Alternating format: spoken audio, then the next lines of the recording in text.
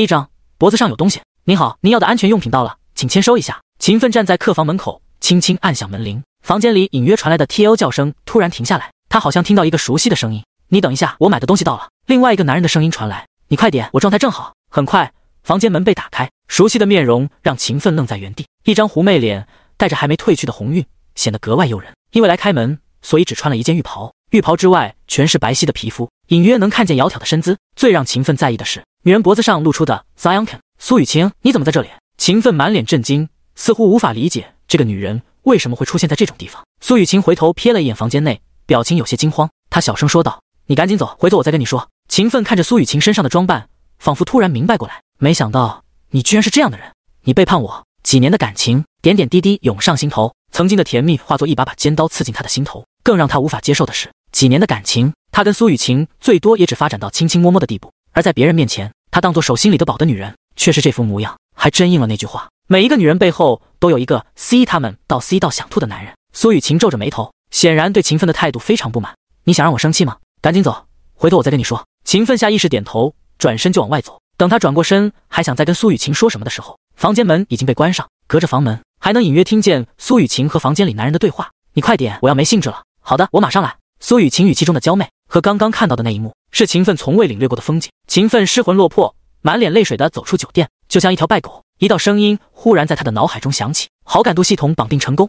本系统可以帮助宿主看到任何人对宿主的好感度，并且提供详细的攻略方向，每攻略一个90分以上美女都将获得系统奖励。秦奋回过神来，满脸震惊，系统是小说中的那种东西吗？是的，宿主，本系统非常高兴为您服务。秦奋犹豫了一下，才在心里说道：我要查看苏雨晴的信息。话音落下，在秦奋面前一道虚拟光幕展开，正是苏雨晴的信息。苏雨晴，云州理工大学大4学生，外貌88分，纯洁度78分，满分100，没有一个男人分数降低1分，下限50，好感度0。您对他而言只是一条舔狗加钱包，当然他很嫌弃您的收入能力。秦奋顿时心如死灰，他没想到苏雨晴原来早就有了数不清的前科，曾经在他面前表现出的各种矜持和清纯，只是这个女人的手段而已。更让秦奋愤怒的是，苏雨晴对他没有丝毫的好感度，甚至都不如路人关系。这样的女人欺骗了他整整4年时间。系统没有新手礼包吗？秦奋想起小说里的桥段，问道。系统立即回应：希尔贝 Ultimate Arrow 一辆，100亿现金，云州云端新苑1号别墅产权，车辆已经停在您所在的酒店停车场，100亿现金已经汇入您的银行账户，云州云端新苑1号别墅产权证明已放在您的车上，只是新手礼包，车子、房子、现金，系统全给秦奋配齐了。要是早点有这些，苏雨晴应该也不会离开我吧。秦奋自嘲一笑，不过他很快回过神来，就苏雨晴的本质，现在看清正好，我也应该迎接我的新生活了。秦奋看了一眼自己骑来的小电驴，笑了笑，走向希尔贝。被酒店保安层层围起来的希尔贝前面，几个长相极品的女人正在车前隔着几米远的距离拍照，一个个搔首弄姿，生怕别人不知道她们的本质。秦奋看了一眼，每一个女人看起来都不逊色于苏雨晴，但在系统的评分当中，容貌评分最高也只有86分，最低的一个甚至不到80分。看到秦奋走过来，几个美女顿时满脸警惕。你干什么？刚刚哭过一场还穿着外卖服的秦奋看起来有些狼狈，他能感受到这几个女人眼神中的轻视，不过他也不在意，毕竟不是同一个世界的人。你们挡着我开车了。几个女人愣了一下，回头看了一眼希尔贝。你说这是你的车？秦奋点头。几个女人立马嘲笑起来，其中一个姿色最好的女人更是花枝乱颤。你可真能吹，看看你这臭要饭的样子，这车你怕是都不认识吧？告诉你，这是我男朋友的车，他进酒店拿东西去了，一会儿就出来。秦奋轻笑一声，掏出车钥匙，轻轻一按，希尔贝发动，灯光流转，低沉的轰鸣声如同猛兽。几个女人脸色顿时变了，她们谁都没有想到，眼前这个穷酸帅哥居然真的是这辆豪车的主人。再想到刚刚他们所说的话，几人只觉得脸色发烫，恨不得现场给秦奋表演一个脚扣3室一厅。现在可以让开了吗？秦奋没有跟几个风尘女纠缠的兴趣，在系统的评分当中，这几个女人的纯洁度都不超过90。几个女人连忙让开。等秦奋坐进车里后，其中长得最好的女人立马凑上来：帅哥，我刚刚是跟你开玩笑的。秦奋看了他一眼，摇下车窗。所以呢？美女一看秦奋似乎很好说话，顿时有了想法。帅哥，可不可以让我上车拍几张照片啊？今天晚上你想怎么玩都可以哦。一边说着，他还努力展现资本，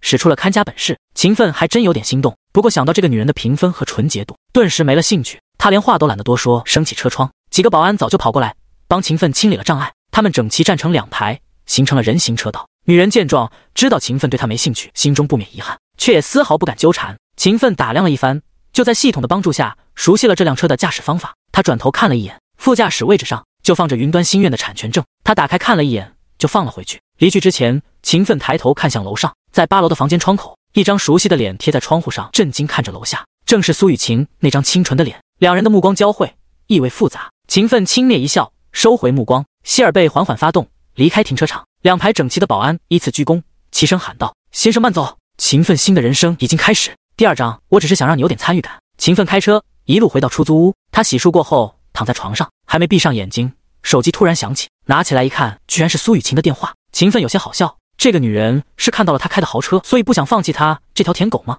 电话接通，有什么事吗？秦奋语气冷漠，一副不耐烦的态度。秦奋，你不要误会，我其实还是爱你的。苏雨晴声音前所未有的温柔，还带着一点委屈。秦奋的语气更让他确定了心中的猜测。你知道的，我一直都想让我们过上更好的生活，所以为了赚钱，所以呢？秦奋冷笑着反问。现在来打感情牌，这4年时间，我给你花了几十万，你给我花过钱吗？这就是你想要的更好的生活。在电话那边嘤嘤哭泣，声音很小。我没想到你居然这么误会我，我心里可是一直想着你啊，你知道吗？我每次赚钱的时候，心里都想着我们未来可以有更好的生活，甚至每一次我都会涂上你送我的口红，就是为了可以让你能够有些参与感。苏雨晴似乎找到了反攻方向，语气逐渐开始变得理直气壮。你知道吗？我一直都很想你，就像你想我。你说你爱我，我希望你能给我一些信任和自由，而且不管我在外面做了什么，我心里还是爱你的。你不能因为我不够专一就说我不爱你吧？我不想你打着爱情的名号对我道德绑架，这让我很累。你只是想要占有我，这不代表你爱我。如果你真的这样想我的话，那我们分手吧。一通操作让秦奋沉默。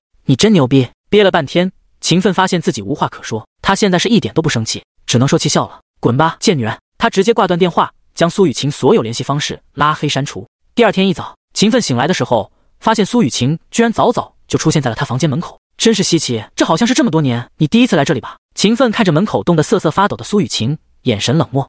4年时间，苏雨晴一直都是娇滴滴的大小姐，从来只有秦奋伺候苏雨晴，没有苏雨晴伺候秦奋的时候，更别说是大清早在秦奋门口候着。秦奋，我只是想要证明我对你是真的有感情，昨晚你看到的只是逢场作戏，我其实还是干干净净的。苏雨晴说哭就哭，语气充满委屈，仿佛秦奋真的误会他了。秦奋真的惊了，他算是看出来了，苏雨晴居然还是一个戏精。秦奋摇头，转身走进出租屋，苏雨晴连忙跟着进去。进了房间，他才发现秦奋居然已经收拾好了行李，这更让他坚信秦奋一定是隐藏了身份。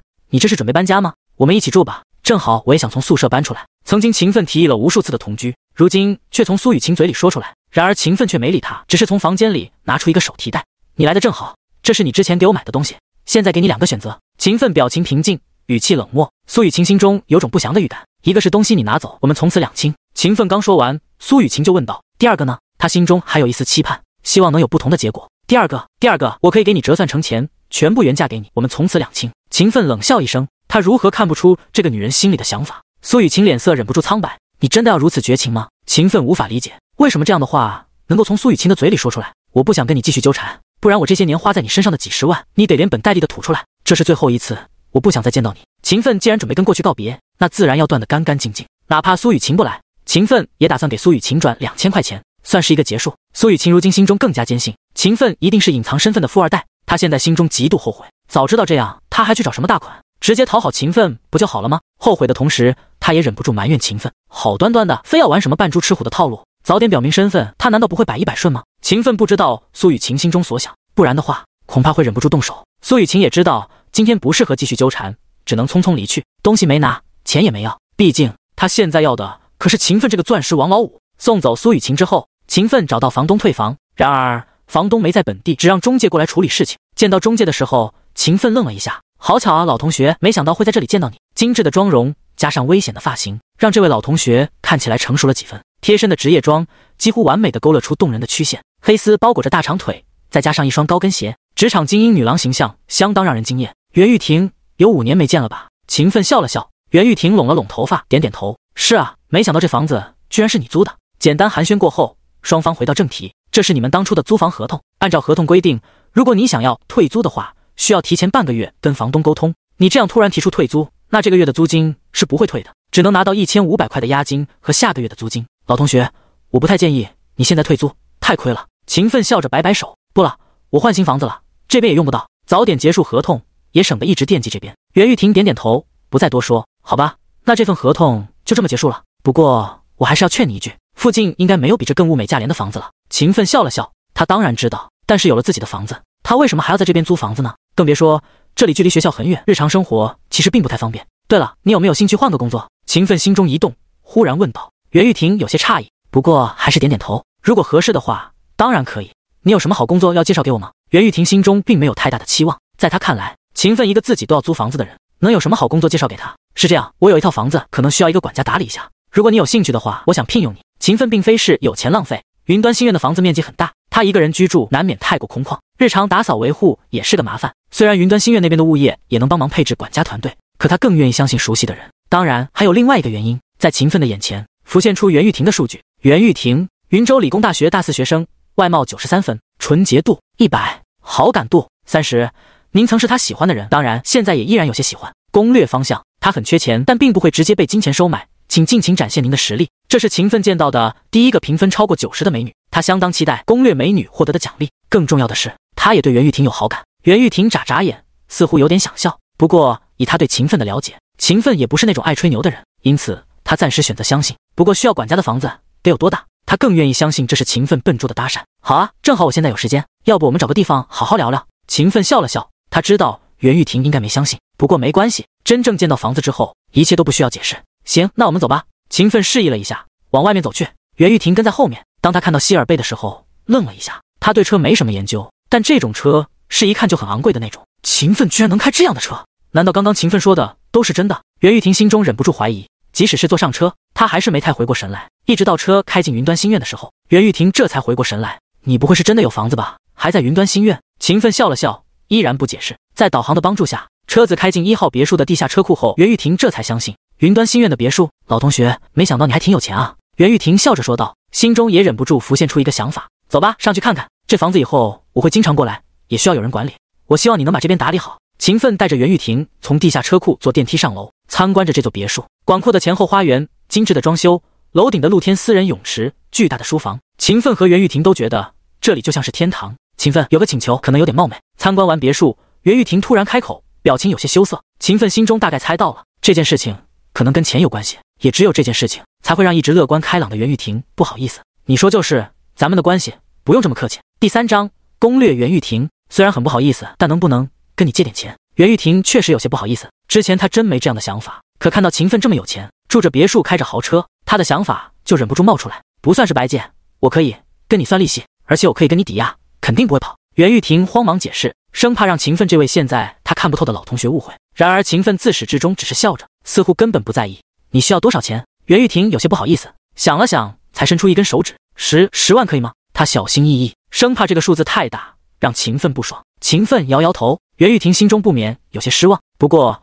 他也没有责怪秦奋，毕竟人家的钱也不是大风刮来的，没理由看在老同学的面子上就借给他10万块钱。如果你真要借钱，我觉得你应该一次性解决你遇到的问题，而不是只借10万。秦奋的话让袁玉婷心中重新燃起火焰，而且只是10万的话，以后我也不好意思说10万块钱骗了个漂亮女朋友啊。他嘴角带着笑容，说出的话却让袁玉婷脸红心跳。即使是已经非常熟悉，可两人之间也从来没有过这样的玩笑话，而且他总觉得秦奋说的并非是玩笑。你这样的条件，什么样的女朋友找不到啊？两人的话题莫名其妙就转移到了这方面。有钱也买不到真爱啊！曾经的时光我可是非常怀念。见袁玉婷这副样子，秦奋慢慢靠近，袁玉婷只觉得自己脸红心跳。她这20多年的人生，也只对秦奋动过心。本来以为这次动心只是年少时的欢喜，可上天眷顾，将这份缘分重新送到了他的面前。袁玉婷没有拒绝，秦奋靠得越来越近，两人之间已经没有距离。秦奋抬手轻轻抚摸着袁玉婷的面容，你需要多少钱解决问题？我帮你。在这种暧昧的时候，说这种杀风景的话题似乎很不合适，但秦奋的话却让袁玉婷觉得，即使是这种时候，秦奋依然在关心她的事情，她的心里只有感动。这就是说话的艺术。我弟弟赌博欠了100多万，现在利息就有10万，我想着先还上利息。袁玉婷眼神有些黯淡，表情难过，想到自己那个支离破碎的家庭，她觉得自己似乎根本配不上秦奋。然而秦奋却将她抱在怀里，抚摸着她的脑袋，我帮你还上。但是玉婷，只是单纯的还钱并不能解决问题，我们还是要想办法解决你弟弟赌博的问题。袁玉婷心中更加感动，秦奋这话表明了是想要帮袁玉婷彻底解决家里的事情。哪一个花季少女不希望自己的青春美好美满？可因为家里的事情，即使是袁玉婷这种93分的美女，也不得不努力工作，只想偿还家里的债务。秦奋，谢谢。袁玉婷眉眼含泪，靠在秦奋的怀里，双手用力搂着秦奋，似乎想要将自己揉进秦奋的身体。秦奋察觉到情绪到位，他轻轻捧起袁玉婷的脸，袁玉婷脸色通红，紧张地闭上双眼。而此时袁玉婷的好感度也悄然攀升到了90，从30到90只经历了不到1个小时。毕竟两人之间本来就只隔着一层窗户纸，没有戳破。而秦奋今天的举动更是直接打进了这个少女柔软的内心深处。关系确定，再加上事情被秦奋解决，袁玉婷的好感度没直接拉满，也只是因为担心秦奋和她之间的距离感。而秦奋解决这个问题的方法呢，简单粗暴。云端新苑2楼的第一间卧室迎来了他的女主人，在这里，袁玉婷正式从一个少女变成一个女人。2个小时之后，袁玉婷虽然走路有些别扭，但还是咬牙坚持。她看着手上被撕破的黑丝，有些哭笑不得。秦奋此时还靠在床头，抽着事后烟。此时，系统的提示姗姗来迟，恭喜宿主攻略93分美女袁玉婷，奖励完美人体素质，奖励综合格斗 S 级技能，奖励秦源投资管理有限公司，连续3项奖励，让秦奋变得更加完美。之前他虽然有钱，但却不敢有丝毫暴露，毕竟财不露白，他也没有保护自身的能力。但现在好了，随着技能方法，秦奋明显感觉到自己的体魄变得极为可怕。完美人体素质指的是人类通过正常的训练根本不可能达到的程度，而且因为天赋，每个人能达到的极限也不同。如果让现在的秦奋去参加奥运会，他一个人就能够拿下所有项目的金牌，当然女子项目除外。而综合格斗 S 级技能也极为全面和可怕，现在的秦奋完全可以自称武林高手。前2项奖励是对秦奋自身的提升，而第3项奖励秦源投资管理有限公司，一听这个名字就跟秦奋和袁玉婷有关系。而有了这样一个投资公司，以后也有专人可以给秦奋打理财产，毕竟只有钱生钱，才能让钱更多，没有人会嫌弃自己的钱多。秦奋也是如此，他准备过段时间去公司看看，不过当前还是要解决袁玉婷的事情。他直接给袁玉婷赚了200万，以他现在的能力，自然可以轻而易举解决袁玉婷遇到的问题。可这件事情同样能让袁玉婷成长起来，直接给袁玉婷转钱，就是想让袁玉婷花钱买个教训。他可不觉得袁玉婷的弟弟能够轻易戒掉毒瘾，更别说赌场的钱没那么容易还清。云州市可没有正规的赌场。玉婷，我要回学校一趟，一起吗？秦奋只是赚了钱，并没有过问其他的事情，这负信任的态度也让袁玉婷心中非常感激。虽然说两人现在已经一步到位，但了解还不多，他也还没做好将自己的家庭展现在秦奋眼前的准备。第4章，夏老师，就这一次。袁玉婷犹豫了一下，问道：我可以今天在这里休息吗？秦奋挑挑眉头，当然可以，这里就是你的家，你想怎么休息都行。原本就是顺路的事情，袁玉婷不想回去，秦奋也不会强求。袁玉婷心中倒是松了口气，他这么问也是一种地位上的试探。秦奋实在是太有钱了，二话不说就给他转了200万，可这钱是在事后赚的，总让他有种自己在卖身的错觉。更重要的是，他们之间的发展太快，从中逢到冲锋也就1-2个小时的时间，他在秦奋面前始终没有占据任何地位，这种感觉让他感觉很不安。秦奋愿意让他留在这里休息，也能稍微说明他在秦奋心中的地位。我还是留在这里休息吧。他没好意思说秦奋太过厉害，毕竟他对这种事情也不太懂，可也能看得出秦奋其实还没有完全满足，这让他心中有些愧疚。下次我一定让你满意。他红着脸说出让自己都羞耻的话。秦奋愣了一下，露出笑容，没事，这种事情别太放在心上。虽然这么说，但他其实也很期待下一次。男人和女人都擅长言不由衷，他当然也希望能有更好的下一次体验。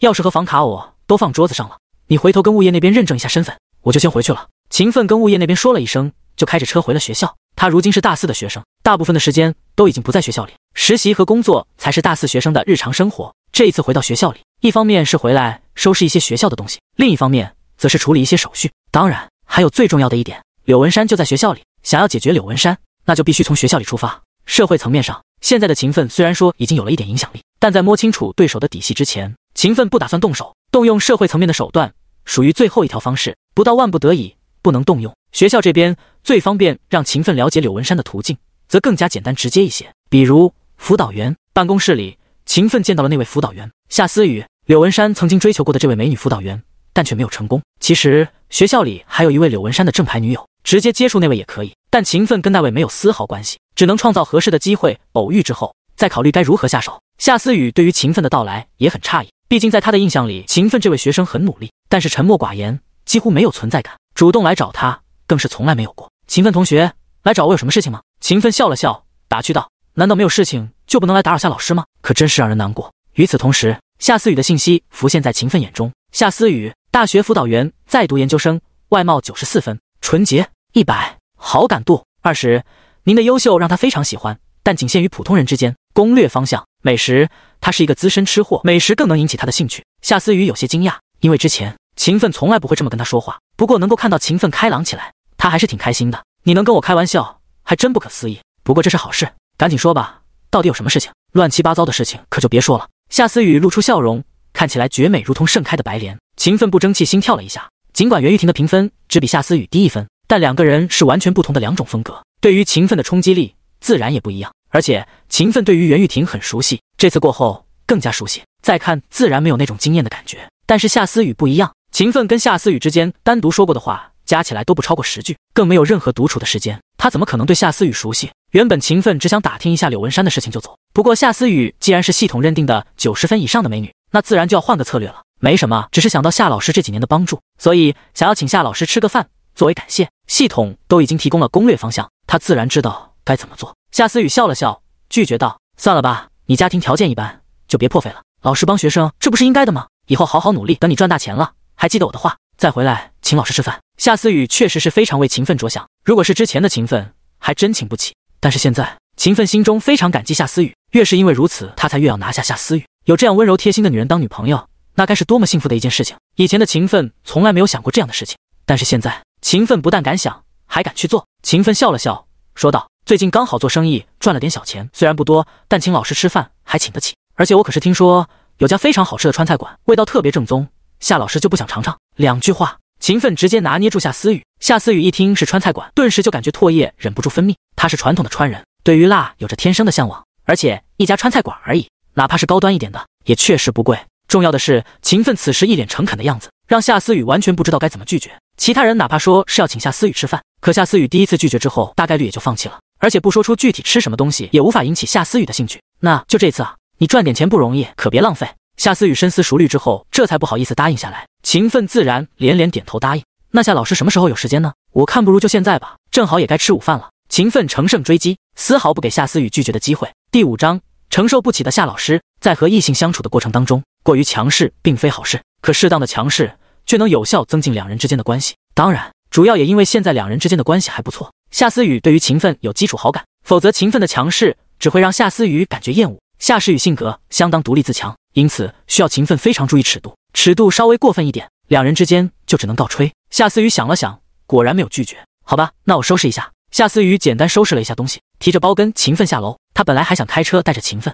结果没想到两人不谋而合，一起走向停车场。夏思雨心中还有些好笑，觉得秦奋实在是太自觉了，提前想到要坐他的车。看在秦奋要请他吃饭的份上，他也就不计较那些。可让他没想到是，秦奋却走向了一辆看起来非常昂贵的白色跑车。夏思雨刚要阻止，却看见秦奋掏出钥匙拉开车门，走吧，夏老师。夏思雨眨眨眼，这才反应过来，这车是你的。他已经尽可能将秦奋的经济状况往好了想，但依然觉得秦奋可能只是在逞强。他都已经想好，等会儿尽量少吃点，帮秦奋省钱。结果秦奋居然是个万恶的土财主。当然，所以夏老师等会儿可以放开吃了吧？秦奋笑着点头，调侃道。夏思雨忍不住闹了个大红脸。好啊，你就等我吃穷你这个土财主吧。两人第一次有了不显得生分的打闹，而夏思雨对于秦奋的好感度也悄然爬升到40。坐上车的时候，夏思雨还是有些拘谨，不想给秦奋添乱。秦奋也不在意，带着夏思雨来到名为无辣不欢的著名川菜馆。进门的时候，夏思雨明显有些犹豫。作为资深吃货，他肯定知道这里，也了解过这里的价格。不过一想到叶天策好心请他吃饭，他还真不知道该怎么拒绝，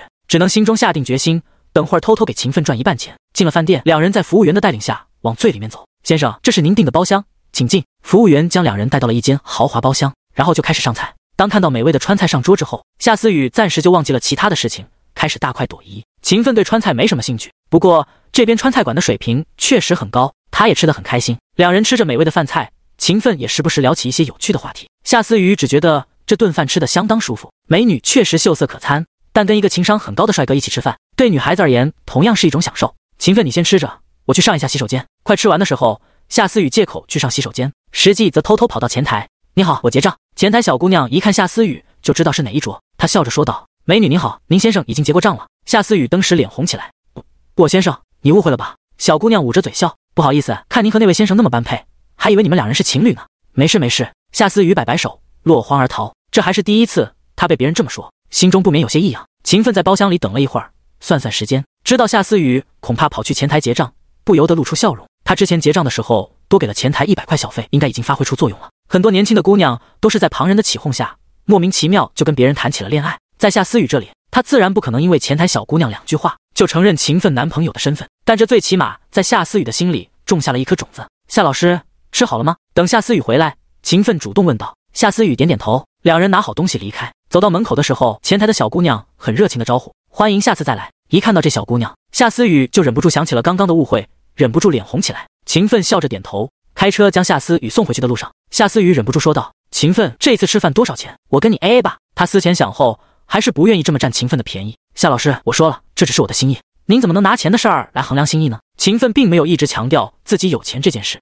而是强调心意。当然，他很清楚，这么说也只是让夏思雨好受一些，指望这样就让夏思雨放弃底线，那夏思雨也就不值得秦奋浪费那么多心思了。夏思雨显得有些纠结，我也只是做了我该做的事情，你这样的心意我承受不起。如果夏老师真的觉得过意不去，那下次就换夏老师请我吃饭吧。秦奋打断夏思雨的纠结，顺便提供了一个解决方法。夏思雨倒是眼前一亮，这个可以，那等我有时间我告诉你。秦奋笑着点头，算是答应下来。好，夏老师，那我就送你到这里吧。说话间，秦奋停车，夏思雨这才注意到原来两人已经回到学校门口，而且秦奋很细心的将车停在人最少的后门，避免夏思雨被人注意到。谢谢秦奋同学你的款待，那我就先回去了，我们手机上聊。夏思雨冲秦奋摇了摇手机示意，这才下车。秦奋笑着目送夏思雨走进校园，发动车子离开。按照记忆中的地址，他一路来到市中心的 CBD 商业楼联安商业大厦，系统奖励他的秦源投资管理有限公司就在这里。他来此就是看一看自己的公司，顺便做一下商业规划。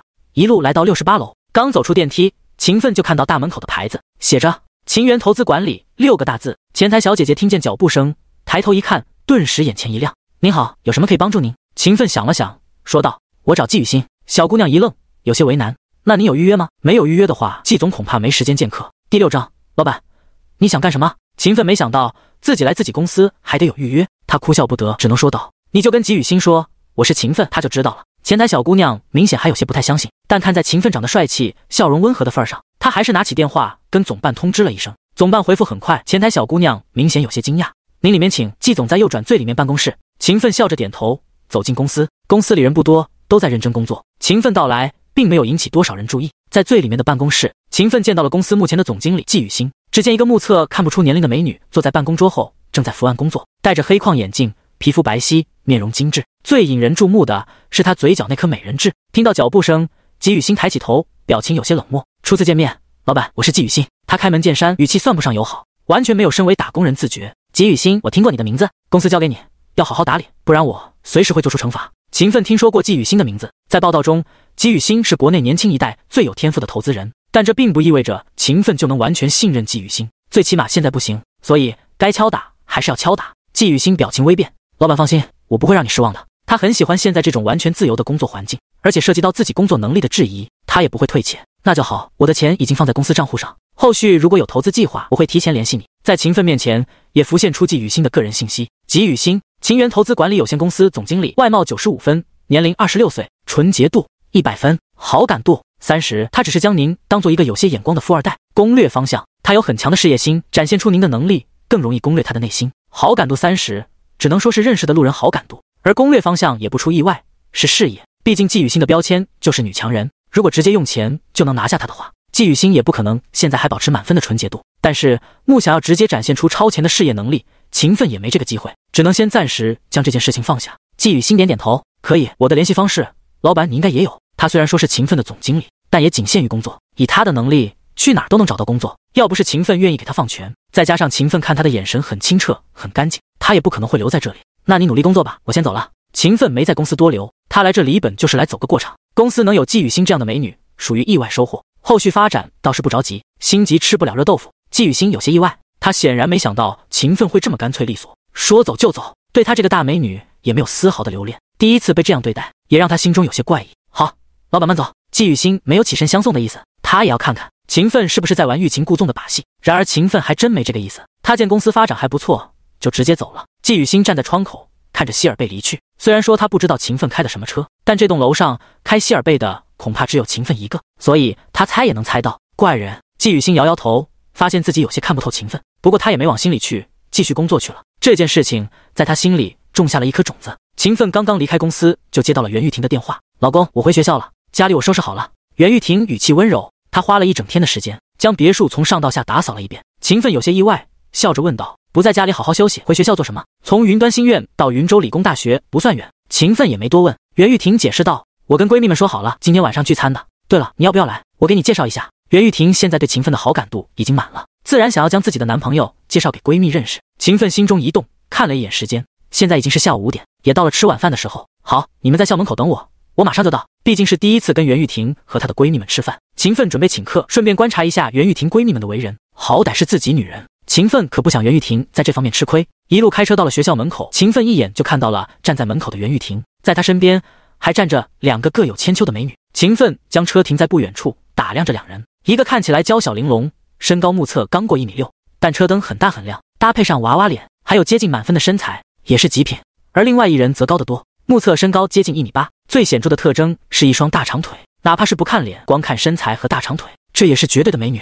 更别提这姑娘长相还特别高冷禁欲，这更是加分项。秦奋暗中观察一番，这时才走了过去。袁玉婷3人正说着话，不过袁玉婷一直张望着外面，秦奋刚出现，她就发现了，连忙笑着冲秦奋招手：“老公，我们在这里。”即使是在外面，袁玉婷也丝毫不隐藏2人之间的关系。她身旁2个闺蜜看上去有些惊讶，大概这是她们第一次从袁玉婷的嘴里听到这样的词。不好意思，路上堵车，来晚了点。秦奋嘴上客气，暗中观察着袁玉婷的2个闺蜜，对面2人也在观察着秦奋，似乎想要知道秦奋到底有什么魅力能够拿下袁玉婷。袁玉婷笑着摇头：“没事儿，我们也才刚到。”说完，她看向2个闺蜜：“对了，这是我男朋友秦奋，这是我的闺蜜安幼绿、沈傲雪。”袁玉婷给3人互相介绍：“第7章，都是闺蜜，别客气。”秦奋笑着跟2人打招呼：“你们好。”他对这2人稍微有点印象，毕竟大学嘛，一群男生总会闲着没事儿去搞一些排名，对学校里长相好看的女生评头论足。虽然说没有什么校花排行榜之类的东西，但不管是安幼绿还是沈傲雪，都是云州理工大学有名的美女。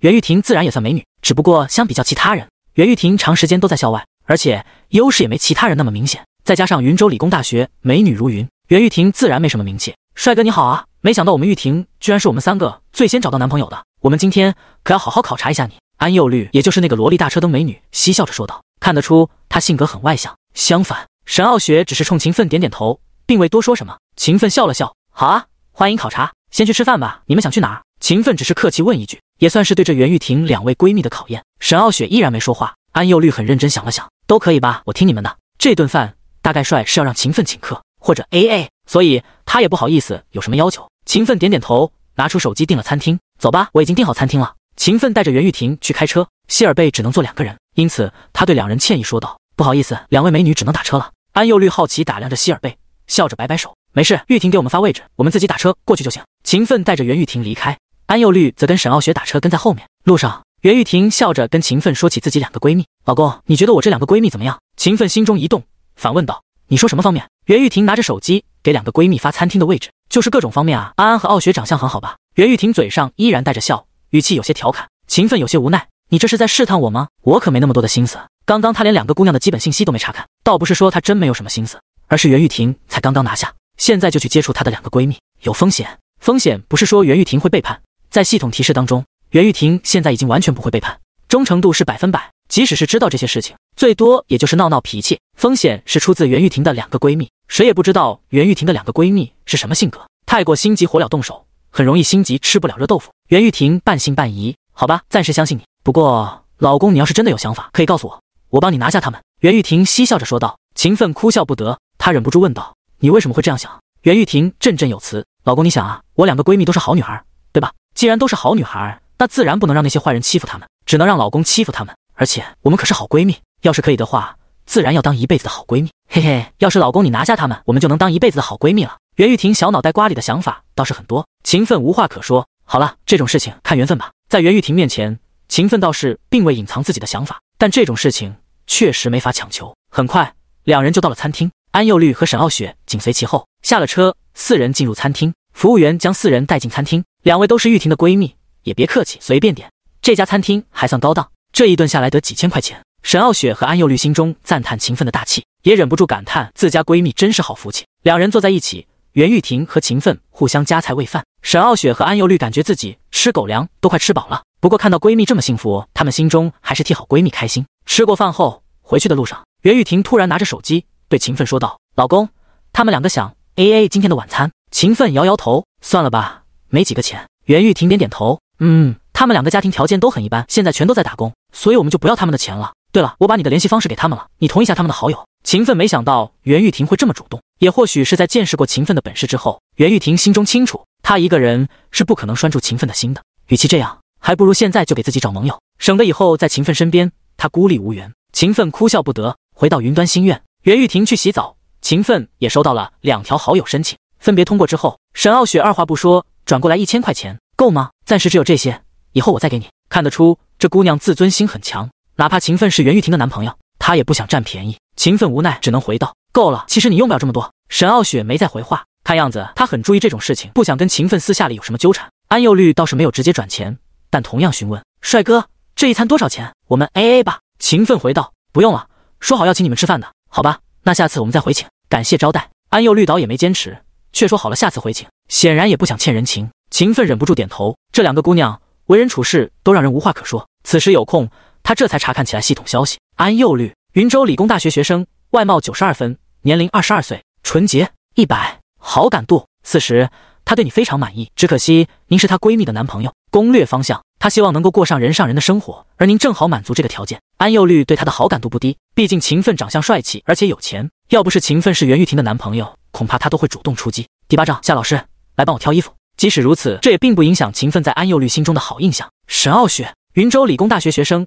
外貌95分，年龄22岁，纯洁100，好感度20，他对您略有好感，但碍于身份不会更进一步。攻略方向，他是一个狂热的舞蹈爱好者，关于舞蹈的一切都让他痴迷。沈傲雪对他的好感度倒是很正常，属于比路人略高的好感度。由此也能看出沈傲雪的攻略难度很高。秦奋倒是并不心急，聊天刚刚结束，袁玉婷也洗完澡出来。秦奋看着美人出浴图，忍不住心中一动，走过去一把抱住袁玉婷。袁玉婷还有些害羞，拍打着秦奋：哎呀，你先去洗澡。秦奋嘿嘿坏笑：没事儿，反正等会儿还得洗，日上3竿。秦奋睁开眼睛，身边美人早已不在，只留下丝丝香气和些许体温。洗漱完毕下楼，袁玉婷早已准备好了早餐，折腾了一会儿，才终于吃完早餐。这已经是1个多小时之后的事情了。秦奋开车回学校，袁玉婷则留下来收拾家里。回到学校，秦奋找到夏思雨：夏老师，我来办理一下走读。夏思雨放下手里的工作，怎么现在想着走读了？虽然说已经是大4了，但还是住在学校里比较安全。夏思雨倒是没有太过在意。秦奋笑了笑：老师，我的事情太多了，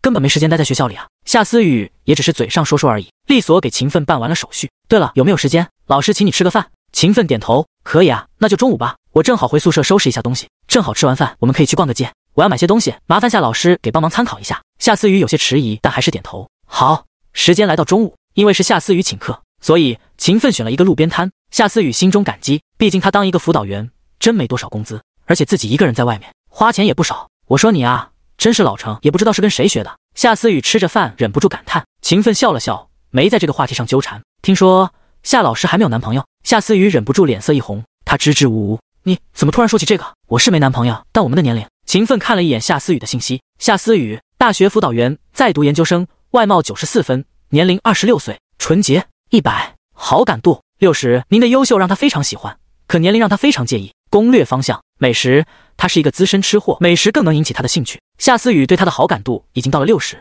算是一个巨大的突破，但越往后越难，甚至有可能很长一段时间内都很难有任何进展。感情这种事情还是要看感觉的。思雨，你不用着急给我回答，我们都还有时间。秦奋终结了这个话题，夏思雨也陷入沉思，没有多说。事实上，他对于秦奋确实很有好感，有主见，成熟稳重，再加上长相帅气，夏思雨很难对秦奋没感觉。走吧，去逛街。秦奋根本不给夏思雨拒绝的机会。夏思雨无奈笑骂道：你这个人真是霸道。他要是真想离开，秦奋也不会阻拦，但他还是跟着秦奋走了。秦奋，你现在在做什么生意啊？去商城的路上，夏思雨主动找话题，秦奋也没隐瞒，开了一个投资公司。思雨，你要是有资金要投资的话，可以直接交给我。夏思雨摇摇头：我哪有什么钱啊？秦奋见状转移了话题：思雨，你做饭的手艺怎么样？说起这个，夏思雨就来了兴趣。喜欢吃的人不仅仅是对美食有足够多的了解，自身也一定会是一个厨艺小能手。我做饭可是很厉害的，外面很多饭店都不如我，要是有机会的话，可以请你尝尝。夏思雨只是说着客气话，秦奋却点点头：好啊，那就今天晚上吧。夏思雨眨眨眼，想了想，晚上不太方便，我有个合租室友，他晚上都在的。秦奋却没有放弃，只是去吃个饭而已，而且我正好也能认识一下你的室友，说不定以后还要麻烦他照顾你呢。夏思雨无奈，只能拿出手机：那我问一下他吧。没一会儿，夏思雨就放下手机，他让我们直接过去找他。秦奋有些疑惑，问道：他在哪儿？夏思雨解释道：他在新安商城开店，等会儿我带你过去。秦奋点点头，没有多问。新安商城是云州市市区最大的购物广场。秦奋在停车场停下车，和夏思雨并肩走进商城。他也不看牌子，随便进了一家男装店。您好，欢迎光临。销售员很快凑上来，主要是秦奋和夏思雨的颜值太高了，而且秦奋身上自信的气场不是装出来的，这样的人都是消费大户。秦奋扫了一眼，随便拿了几件衣服就说道：“给我包起来。”夏思雨连忙阻拦：“你怎么这么买衣服啊？”他语气有些责怪：“早知道你们男生买东西很随便，可你这也太随便了。”秦奋嘴上带着笑容，主动说道：“那麻烦你帮我挑一下。”夏思雨白了他一眼，将刚刚秦奋挑选的衣服都放了回去。这几件你进去试一下。夏思雨也没客气，以两人现在的关系，做这种事情也不会显得突兀。秦奋从善如流，拿着几件衣服去了试衣间。再次走出来的时候，夏思雨顿时觉得眼前一亮。销售员小姑娘在一旁称赞道：“您男朋友真有气质，长相也帅气，这些衣服可太适合他了。”夏思雨忍不住脸红，却没有否认。再来试试这些衣服。秦奋脸色有些发苦，他这才发现他似乎有些低估了女人的购物欲望。第9章没捅破的那层膜。秦奋算是天生的衣服架子，接近1.9米的身高，体重150，肩膀很宽，体型也很匀称，双腿很直很长，不管穿什么样的裤子都很有型。夏思雨似乎很喜欢给秦奋挑选衣服的感觉，又拿出几套衣服让秦奋试穿。销售员小姑娘一直在一旁夸赞，说得口干舌燥。秦奋有些受不了了，连忙阻止夏思雨：“行了，先拿这些衣服吧。”夏思雨有些意犹未尽：“好吧，那就先这些。美女，麻烦把衣服包起来，我等会儿过来拿。”秦奋去付账，付完款之后，夏思雨说道：“再去买2双鞋吧，这边的鞋不太好看。”女人的购物欲望上来之后就充满了动力，根本不会觉得疲倦。秦奋知道这是两人关系的突破口，自然不会拒绝。于是两人又走进一旁的鞋店买鞋子，秦奋也给夏思雨再挑鞋子，不过选了几双鞋子都得到了夏思雨的白眼：“你快算了吧，你这都是什么眼光啊？”夏思雨原本还想自己买几双鞋，不过看了一眼价格就放下了，帮秦奋挑选也就罢了，可他自己是真买不起。不过有几双鞋确实非常好看，他忍不住多看了2眼。秦奋将一切看在眼里。夏思雨给秦奋选完鞋子之后，秦奋二话不说将那些几双鞋也拿上了。“哎，你干嘛啊？”夏思雨又不傻，秦奋买这几双鞋肯定是给他的，可两人都还没确定关系，他可不愿意花秦奋的钱，哪怕是已经确定关系，他也不是将秦奋的钱当自己的女人。“我买了送我女朋友啊。”秦奋眨眨眼，笑着说道。夏思雨忍不住脸红：“你别胡说，我还没答应呢。”秦奋笑了笑，付了款：“那就等你答应了，我再给你。”夏思雨翻了个白眼，真是受不了你这个人。他想了想，还是将东西拿在手里：“先说好啊，仅此一次，回去我把钱给你。”这毕竟是秦奋的一份心意，直接拒绝自然不好，很容易打击两人之间的关系。但他也不想平白无故欠下秦奋的人情，只能用这种方式来解决问题。秦奋点点头，没拒绝，也是预料到了这一点。秦奋给夏思雨买东西也买的不多，当然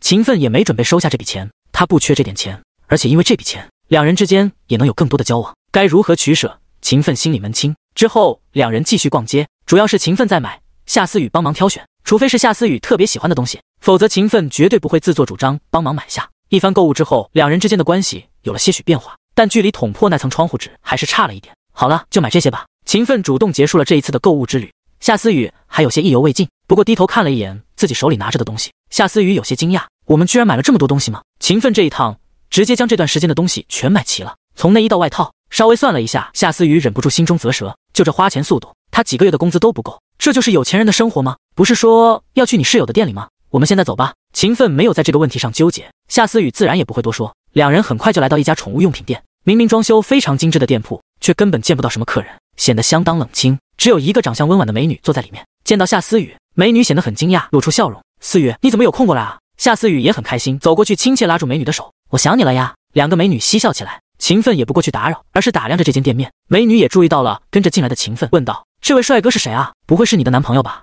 他小声打趣夏思雨。夏思雨脸色一红，摇摇头：“还不是呢。”美女顿时心领神会，也就是说快了。夏思雨顿时不说话了：“你好，我是秦奋。”秦奋在一旁听得清清楚楚，主动上来解围。美女爽朗一笑，主动伸出手：“你好，我是于兰梦。”秦奋和于兰梦轻轻握了握手，就主动放开。和成熟如同水蜜桃一般的夏思雨不同，于兰梦则像是一只风情万种的波斯猫，身材丰腴却又恰到好处。秦奋目测于兰梦身高1.7米，体重应该在110左右。更重要的是，自动浮现出的系统信息当中，于兰梦的外貌评分高达95分。于兰梦，蓝梦宠物店店主，外貌95分，年龄27岁，纯洁度100，好感度20，您对他而言很顺眼。攻略方向：宠物，他对于宠物非常热爱，并将此作为事业。又是一个90分以上的美女，秦奋心中忍不住感叹，自从他改变之后，出现在他周围的美女似乎越来越多。就在秦奋出神的时候，夏思雨也和于兰梦说起了晚上吃饭的事情。于兰梦只是稍微犹豫就答应下来。好啊，不过真的只是吃饭而已。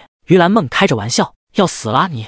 都说了，我们不是那种关系。夏思雨脸皮薄，有些受不了这种车速。于兰梦也适可而止，正好我店里没什么事情，不如现在就走吧。夏思雨看了一眼冷清的店里，叹了口气：梦梦，你的生意还是没有起色吗？说起这个，于兰梦表情有些失落。哎，没办法，现在养宠物的人还是太少了，而且哪怕是养宠物，他们也根本不会在宠物身上花费太多。秦奋在一旁听着，忍不住点头。确实，现在人的收入还没有提升上来，宠物的概念也并未普及，所以你这种店收入不好也很正常。于兰梦听到秦奋的言论，忍不住看向秦奋，美眸中透露着异彩。他没想到秦奋看起来年轻，却拥有如此见解，这让他有种找到了知己的感觉。第10章，都是自己人，给你便宜点。秦奋的眼光让于兰梦觉得欣赏，然而这似乎并不能改变他现在的窘境。好了，不说了，我收拾一下，关门走。于兰梦摇摇头，不想继续多说这个话题。现在就走吗？秦奋有些惊讶。于兰梦点点头，语气有些轻松。正好你们过来，我就给自己放个假。思雨难得下一次厨，我也要回家蹭点吃的。于兰梦的洒脱和善解人意让秦奋非常欣赏，却觉得自己或许可以帮助他一下。对了，我记得思雨很喜欢宠物吧？为什么没有在这里买一只？秦奋忽然提起这个话题，两个美女都愣了一下。夏思雨连忙解释道：“我要天天待在学校，没有时间养宠物啊，而且养宠物的花费很高，我养活自己都有点勉强，实在是没有精力。”夏思雨说着，表情也很无奈。于兰梦也在一旁帮忙解释，思雨平时也住在教师宿舍，一般很少回来，她也确实是没有养宠物的条件。楚浩点点头，看样子两个人都很清楚夏思雨喜欢宠物，也知道夏思雨为什么不养宠物。说起来，思雨，你喜欢的安安好像有买家看上了。于兰梦好像忽然想起来什么，突然说道。夏思雨脸色一变，什么？有人看上了安安？于兰梦点点头，有个人过来看了几次安安，我感觉他好像有购买的想法。夏思雨脸色一变再变，看上去有些为难。秦奋有些好奇，问道：“安安是？”于兰梦看向秦奋，解释道：“安安是我这里的一条萨摩，思雨很喜欢，每一次思雨过来都会跟安安玩一会儿。”说完，他看向夏思雨，表情有些无奈：“抱歉啊，思雨，要是我不缺钱的话，肯定会把安安给你留着，但是你也知道我的情况。”于兰梦显得很为难，看了一眼秦奋，秦奋眨眨眼，表示了解。不过他还没开口，夏思雨就说道：“算了，没事，你千万别往心里去，你也要做生意，要养活自己，是我一直没有下定决心。”说着，夏思雨还叹了口气。秦奋看着难过的夏思雨，突然说道：“安安多少钱？我买了。”此话一出，两个美女都愣了一下。夏思雨很快回过神来，连连摆手：“不用不用，秦奋你可千万别再给我花钱了，你给我买的鞋我还没给你钱呢，我不能再花你的钱了。”于兰梦则是惊讶秦奋的大方：“秦奋，你说真的？真不是我坑你啊？安安是纯种的萨摩耶，价格可不是一般的贵，而且安安后续的养护和日常用品什么的也是一个天价开销，所以我觉得可惜，但也没有劝思雨买下安安啊。”于兰梦也在解释，生怕因为这件事情让彼此之间产生什么误会，不管是他和夏思雨之间，还是夏思雨和秦奋之间。秦奋看着两个美女的表情，还以为是什么大事，结果一听，就这，放心吧，我不差这点钱，重要的是我想让思雨开心。说着，秦奋看着夏思雨，满脸认真。夏思雨听着楚浩如同告白一样的话，忍不住羞红了脸。于兰梦则一脸无语，总感觉自己吃狗粮都快吃饱了。行吧，那我就跟你说一下，安安呢，我对外的标价是5000，以你和思雨的关系也算是自己人，所以我给你一个优惠价格，3000，算上我这段时间培养安安花的钱，还有我买安安时候花的钱，我可没赚你们一分钱。一听这个价格，夏思雨满脸肉疼，都顾不上害羞了。秦奋，真的算了，你可千万别花这个钱。夏思雨满脸认真，然而秦奋却满脸若有所思的表情。那要是委托你来照顾安安的话，需要多少钱？当然，一切东西都用最好的，你也别给我打折或者原价什么的，我不能让你亏钱还费心费力。秦奋根本不管夏思雨的阻拦，看着于兰梦问道。于兰梦满脸惊讶，惊讶于秦奋的大气。于兰梦刚要说话，就被夏思雨打断。秦奋，你别这样，你给我花的钱太多了，我已经还不上了。夏思雨下意识就要拒绝，我们还不是情侣，你就给我花这么多钱？秦奋自然知道夏思雨的性格，因此对于夏思雨的回答并不觉得奇怪。对此，秦奋自然有应对的说法。不过还没等他开口，于兰梦就忍不住说道：“思雨，这可就是你的不对了。”夏思雨愣了一下，满脸疑惑，看向于兰梦：“我的不对？我哪儿不对了？”他不觉得自己的做法有什么问题，甚至觉得原本就应该如此。但于兰梦也有自己的说法和看法。你想啊，你和秦奋现在是互有好感的阶段吧？于兰梦很认真在给夏思雨分析，然而说出来的第一句话就让夏思雨脸色通红，想要摇头。你别着急否认，听我说。于兰梦自然不会给夏思雨否认的机会。夏思雨陷入沉默，安静听着于兰梦的分析。你要是真的扪心自问，说对秦奋没什么好感，别说我不信，你自己恐怕都不相信吧。于兰梦掰着指头在给夏思雨分析。夏思雨没有说话，露出若有所思的表情。既然都是互有好感，那送礼物也就是一种表达好感的方式而已，就好像亲人之间也会互相赠送一些小礼物，表达自己的感情。我说的对吧？夏思雨下意识点点头，他总觉得好像有哪不对，但却说不出来。于兰梦也不给夏思雨继续深入思考的机会。既然这是很正常的，那你为什么还要拒绝秦奋的礼物呢？你别跟我说钱的事情，你一个月工资5000，花1000块给秦奋买礼物，和秦奋一个月收入几万甚至几十万，花1万块钱给你买礼物，本质上有区别吗？第11章，跟两个美女一起回家。宠物店里，夏思雨听着于兰梦的分析，越来越觉得不对了，但道理似乎就是这么一个道理，他还没办法反驳，他只能默默点头，看着于兰梦，秦奋有钱，所以愿意为你花钱，这是好事啊，这不是证明他在乎你吗？所以你为什么还要纠结还钱的事情呢？在两个人的感情当中，重要的是情感上的付出和投入啊，金钱只是很小的一部分。我说的对不对？于兰梦的理论一套一套的，别说是从未谈过恋爱的夏思雨，就连秦奋都听得一愣一愣的。不过他也确实认可于兰梦的一些观点。夏思雨还没有完全被绕进去，立马就想要反驳，然而于兰梦却已经猜到了夏思雨要说什么，提前打断。你是想说钱也很重要，即使是情侣之间也要分清楚是吧？于兰梦看着夏思雨认真问道。夏思雨想了想，点点头，我就是这么想的，要不然以后分手了怎么办？不管另一半要不要，我都会想办法还清这笔钱。夏思雨还是坚持自己的原则。于兰梦早有预料，露出笑容。既然你都准备全部还清，那还在乎现在欠多少吗？你总不能在谈恋爱的时候就欠下这辈子都还不清的债务吧？而且你觉得以秦奋的性格会跟你分手吗？会找你要钱吗？夏思雨再次沉默下来，他的表情看上去有些纠结，显然他也有些动摇。秦奋一看知道这是他该出手的时候了。好了，于大美女，刷卡吧，后续你照顾安安的各种费用你再找我要。夏思雨下意识就想要拒绝，楚浩却已经将卡递给于兰梦，然后拉住想要说话的夏思雨往客用沙发上走。于大美女收拾东西还需要点时间，我们先坐着休息下。逛了一圈累死我了。夏思雨根本没有反对的机会，就已经被秦奋按在沙发上坐好。他表示非常无奈，你可真是，秦奋这样将好处送到他的手里，连拒绝的机会都不给他，他也确实不知道该怎么拒绝，特别是自己的好闺蜜居然还帮着秦奋，这就让他更加无法拒绝了。先说好，以后如果我们真的没法在一起，这些钱我还是会还给你的，哪怕是现在还没有承认情侣的关系。但是夏思雨已经开始为未来做打算了，秦奋自然连声答应着。另一边，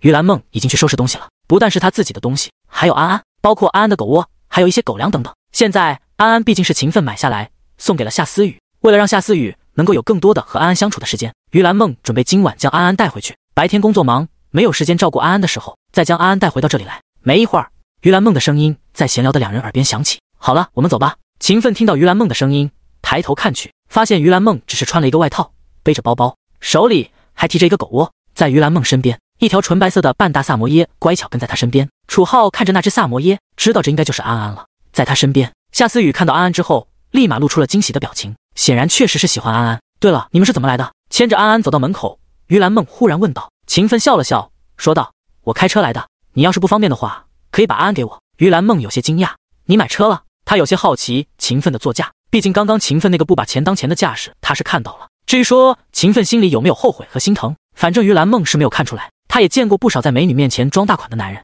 虽然嘴上说着随便花，但实际上根本拿不出多少钱，在刷卡的时候还要跟他讨价还价半天。于兰梦并不是讨厌讲价的行为，而是明明装着大气却还要讲价，这样的行为就让她有些不喜欢了。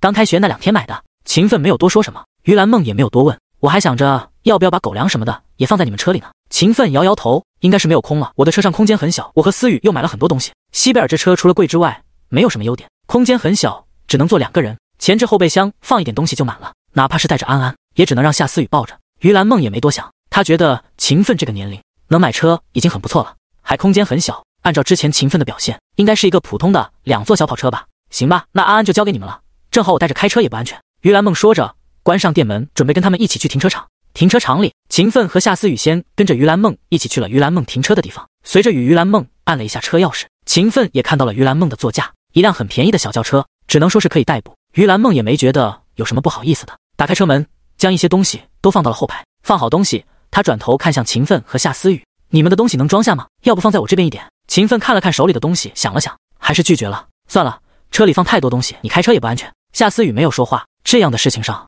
他肯定是不会多说的。于兰梦也点点头，忍不住吐舌。好吧，那可真是谢谢你了，我开车技术确实不好。秦奋忍不住笑了笑，女生开车技术不好似乎很正常，就是不知道开其他车的技术好不好了。我先开车，你们也去开车吧。于兰梦坐上车，发动车子，对秦奋说道。秦奋点点头，带着夏思雨去开车。果不其然，希尔贝的后备箱的空间非常小，放下那些购物袋之后就没什么空间了。这种情况让秦奋忍不住摇头。第12章，你还真是了解我呀，怎么了？有什么事情忘记了吗？见秦奋摇头，夏思雨在一旁问道。秦奋依然摇头，叹了口气，这车除了跑得快一点，长得帅一点，没什么优点。有时间我准备去换一辆车了，日常用的话，希尔贝完全没有任何优点。秦奋忍不住吐槽。听着秦奋的吐槽，夏思雨翻了个白眼，你别不知足了，这样的豪车可是很多人一辈子都开不上的，你还嫌弃？秦奋依然摇头，我也不是嫌弃这车，有时间去换一辆普通一点的车吧，最起码能够开得舒服一点，可以多放一点东西。你要是喜欢的话，这车就给你开也行。秦奋是真没把这车放在眼里，随口就要把这车送给夏思雨。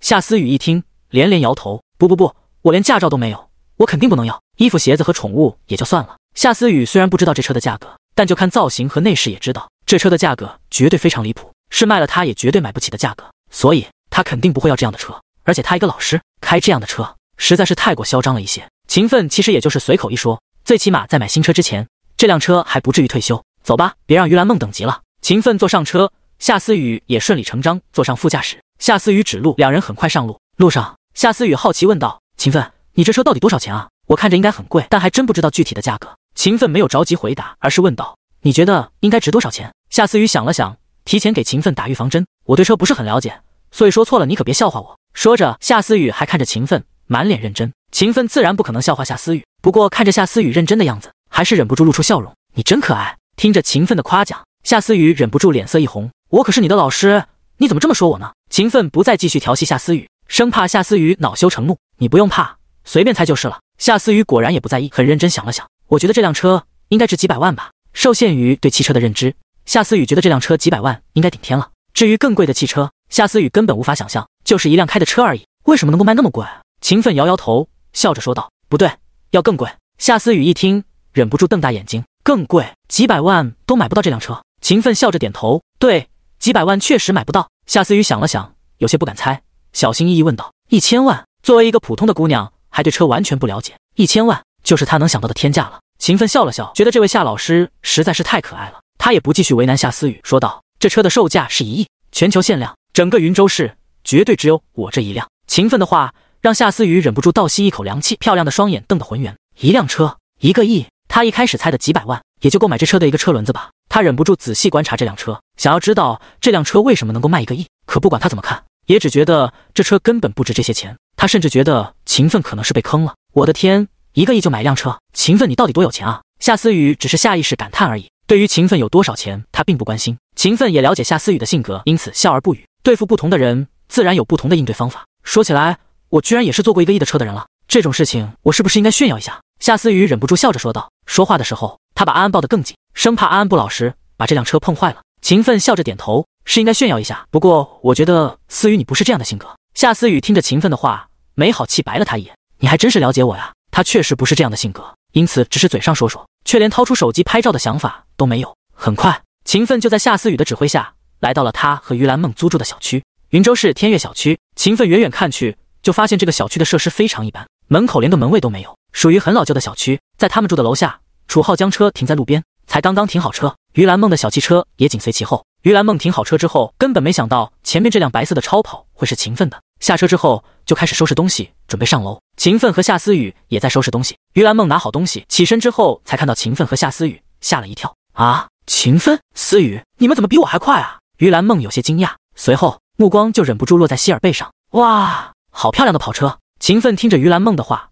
笑了笑：“东西给我一点吧，我帮你们拿上去。”夏思雨手里提着10几个购物袋，已经拿不了更多东西，更别说还得牵着狗绳。于兰梦的东西也不少，基本都是安安的各种用品，只有秦奋一身轻松，跟大爷一样。他从夏思雨和于兰梦手里拿过几个袋子，跟在两人身后上楼。安安一路上都很安静，没有叫过一声。秦奋都忍不住看了安安2眼，难怪会让性格安静的夏思雨这么喜欢，这狗确实很听话懂事。到了，这就是我们住的地方。电梯一路上了6楼，于兰梦先一步进了房间。你先在客厅坐一会，我收拾一下房间。夏思雨也跟着进了房间，收拾东西。客厅里就只剩下秦奋和安安大眼瞪小眼。秦奋观察着这个2室1厅的房子，客厅收拾得很干净，看得出2个姑娘都是爱干净的人。很快，2个姑娘全都从房间里走出来。夏思雨直接进了厨房，开始忙碌。第13章，不当有钱人就当富太太。楚浩坐在客厅的沙发上看了一眼，夏思雨换了一身很简单的家居服，将头发扎起来，还穿着围裙，看起来像极了家庭主妇。虽然围裙非常宽松，架不住身材好，依然魅力十足。楚浩对于这样的女人没有任何抵抗力，恨不得现在就将夏思雨拿下。不过楚浩也不着急，他还有的是时间。夏思雨在厨房里忙碌，于兰梦则坐在楚浩对面。刚刚换了一身衣服之后，于兰梦不再是职业套裙，而是换成了一套很简单的短裤和长衫，显得青春靓丽的同时，也不会显得太过活泼俏皮。头发跟夏思雨一样高高扎起来，而跟夏思雨不同的是，于兰梦穿着一双黑色丝袜，特别是不太宽松的衬衫，显露出于兰梦爆炸的身材，这就更显得于兰梦很有姿色。于兰梦似乎已经习惯了在家里的感觉，即使是面对楚浩，依然盘着腿。楚浩看着黑色丝袜，出现了一丝褶皱，心中有伸出手将褶皱抚平的冲动。我说楚浩，你是不是特别有钱？于兰梦吃着苹果，小声对楚浩问道。楚浩有些不明白于兰梦的意思，不过想了想，还是点点头。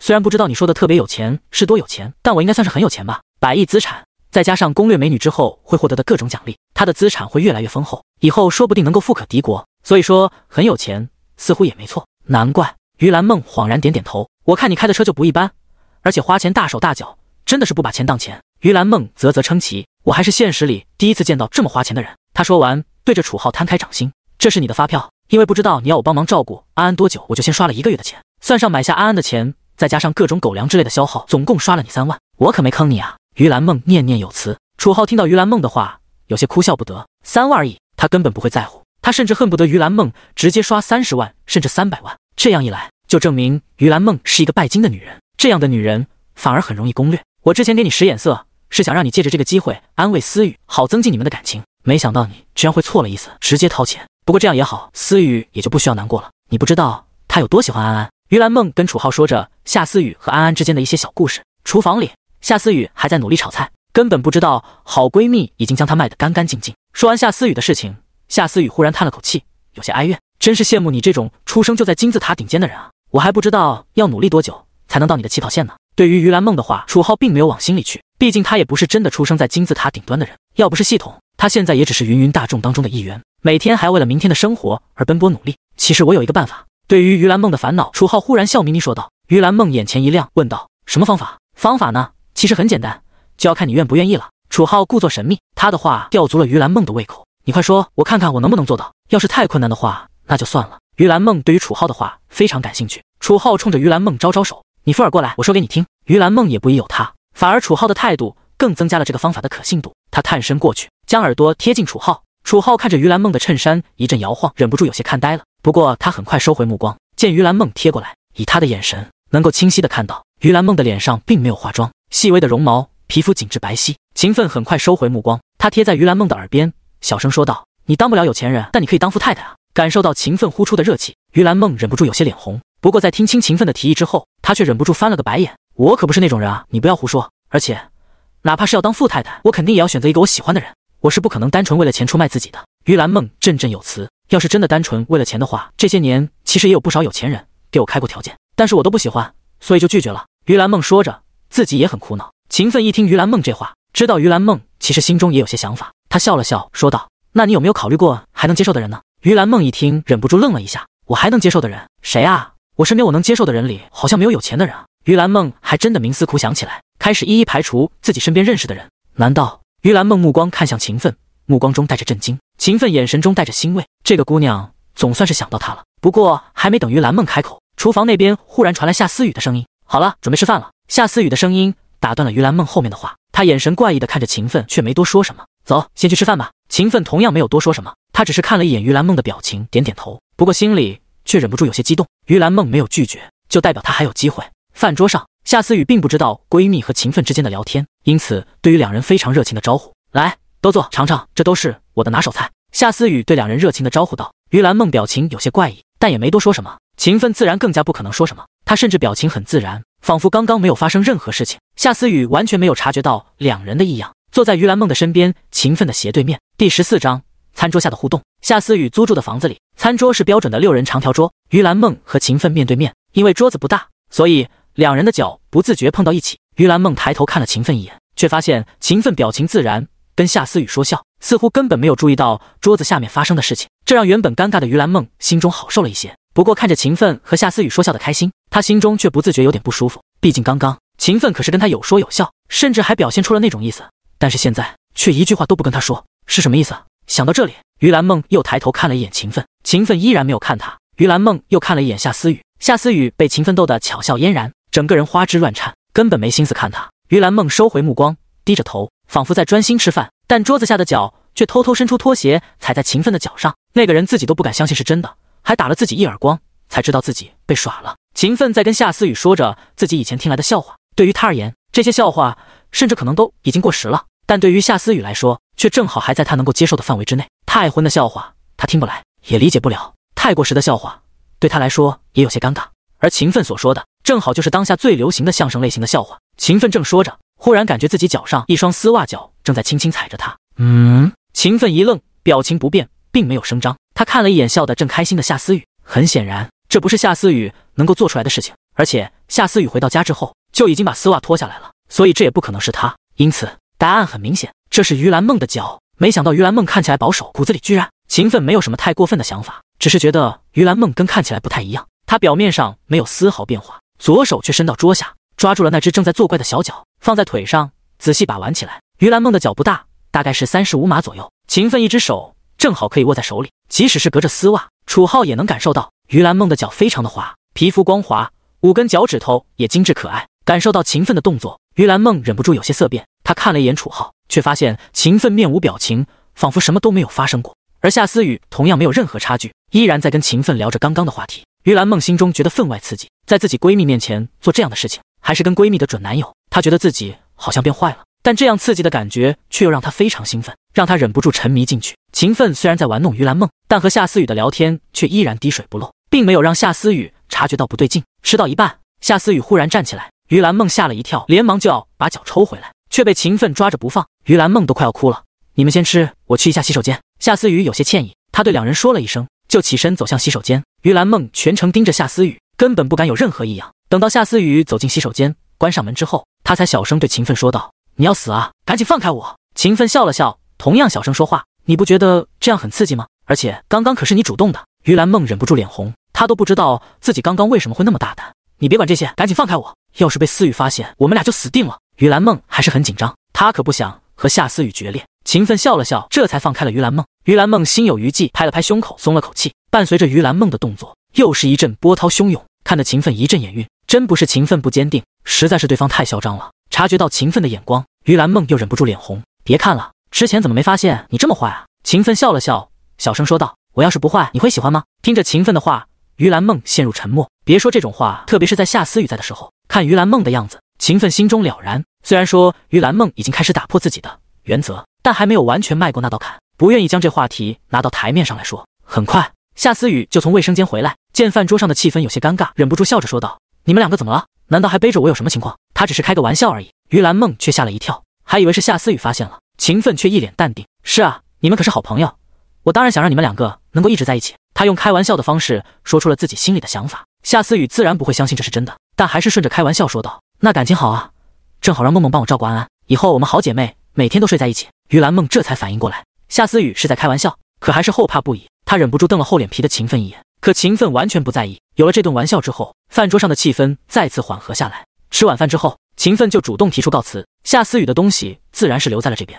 夏思雨还在厨房里收拾，听到秦奋说要走，从厨房里喊着：“梦梦，你帮我送一下秦奋吧。”于兰梦正坐在客厅里，一听这话，忍不住脸色一红。刚刚夏思雨还在的时候，秦奋就敢那么放肆，这要是他们两个单独待在一起，于兰梦有些不敢想了。秦奋站在门口，脸上带着笑容：“走啊，思雨不是说让你送一下我吗？”于兰梦有些没好气，白了他一眼，但还是换上鞋，跟着秦奋一起出了门。刚刚出门，秦奋就一把抓住于兰梦的手，于兰梦吓了一跳，忍不住回身看向房门：“你这么害怕，怕思雨会跑出来抓你？”秦奋在于兰梦耳边笑着调侃。第15章，别这样，太快了。走廊中，秦奋牵着于兰梦的手，在于兰梦耳边小声笑着说话。于兰梦有些受不了这样的亲昵，表情羞涩，下意识要躲开，却被秦奋霸道的一把搂住肩膀：“你别这样，我们进展太快了。”于兰梦有些害羞，但只是挣扎了一下，于兰梦就放弃了。她怎么可能是秦奋的对手？秦奋笑了笑，搂着于兰梦走向电梯。刚刚你不是很主动吗？怎么现在开始害羞起来了？他都没想到，他跟于兰梦的进展居然会比和夏思雨之间更快。秦奋看了一眼于兰梦的个人信息：于兰梦，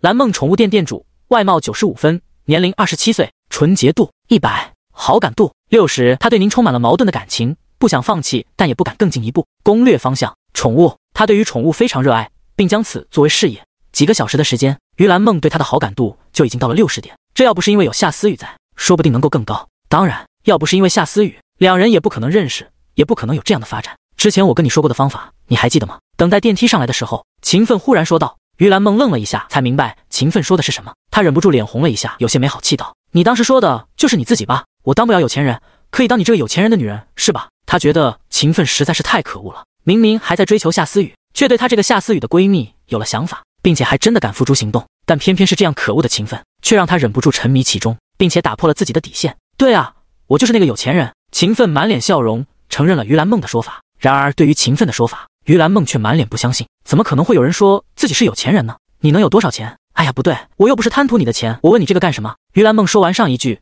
才察觉到自己的口误，我可不是拜金的女人，你别指望用钱就让我屈服。她连忙补充，生怕秦奋直接开价。秦奋也没有这样的想法，单纯用钱就能解决的女人，他没有太大的兴趣，除非是天仙一样漂亮的女人。我的钱可以帮你实现你的梦想，而且我不会对你有太多的要求，成为我的女人，你只需要做到2件事就够了。听着秦奋的说法，于兰梦下意识就问道：2件事？哪2件事？说完，于兰梦没等到秦奋的回答，忍不住看向秦奋，却发现秦奋满脸揶揄的笑容，顿时反应过来，忍不住又开始脸红。哎呀，我可没有当你女人的意思，我就是问问。他这才察觉到踏进了秦奋的语言陷阱，连忙解释起来。秦奋笑着，也不拆穿，一个是听话，一个是懂事。他说出了自己的要求。于兰梦一听，下意识就觉得这2个要求好像很简单，但仔细想了想，他却沉思起来。你这2个要求还真挺难的。听话其实不算什么，成为有钱人的女人，这几乎是必然的事情，因为秦奋太强势了。但懂事这个要求听起来简单，却很难做到。你对懂事的定义是什么？于兰梦看着秦奋问道。此时正好电梯上来，秦奋搂着于兰梦走进电梯，电梯当中没有别人，按下1楼，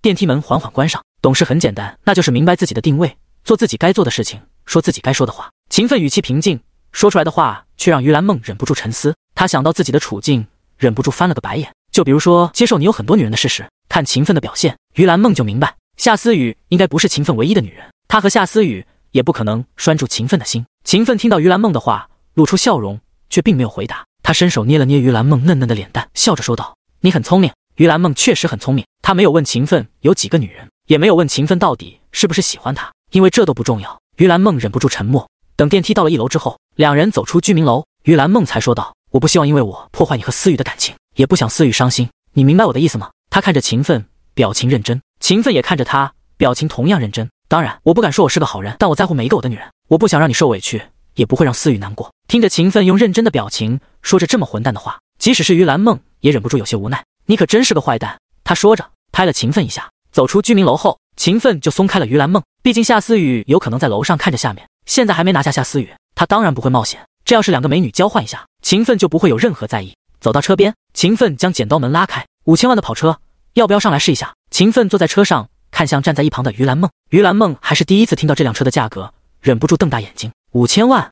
你说这辆车5000万？他对于秦奋有钱这个概念并没有清晰的认知，听到这辆车价值5000万之后，忍不住吓了一跳。秦奋笑了笑，说道：当然，你可以拍个照片去网上搜一下。于兰梦当然不会怀疑秦奋，他只是被秦奋的豪气吓到了。能够5000万买一辆车，秦奋的财富超乎他的想象，没想到居然会这么有钱。于兰梦语气有些惊叹，我本来以为你大概能有1-2千万的资产，在秦奋这样的年龄，能有1-2千万的资产都是绝对的人生赢家，而秦奋能有一辆5000万的车，身家就不是于兰梦能够想象的了。他坐进车里，好奇的四下打量，反正我不懂车，但是知道这车5000万之后，我觉得这车哪儿都好看。第16章奇怪的关系。于兰梦用最简单朴实的语言说出了自己的心声。5000万的车，换谁来都会觉得这车好看，5000万的钱堆在一起，怕是都要比这车还大一圈。秦奋忍不住笑了笑，你说的对，在5000万的加持下，恐怕没有人会觉得这车不好看。秦奋看着好奇打量内饰的于兰梦，再次握住于兰梦的手。于兰梦察觉到秦奋的动作，只是白了秦奋一眼，并没有拒绝，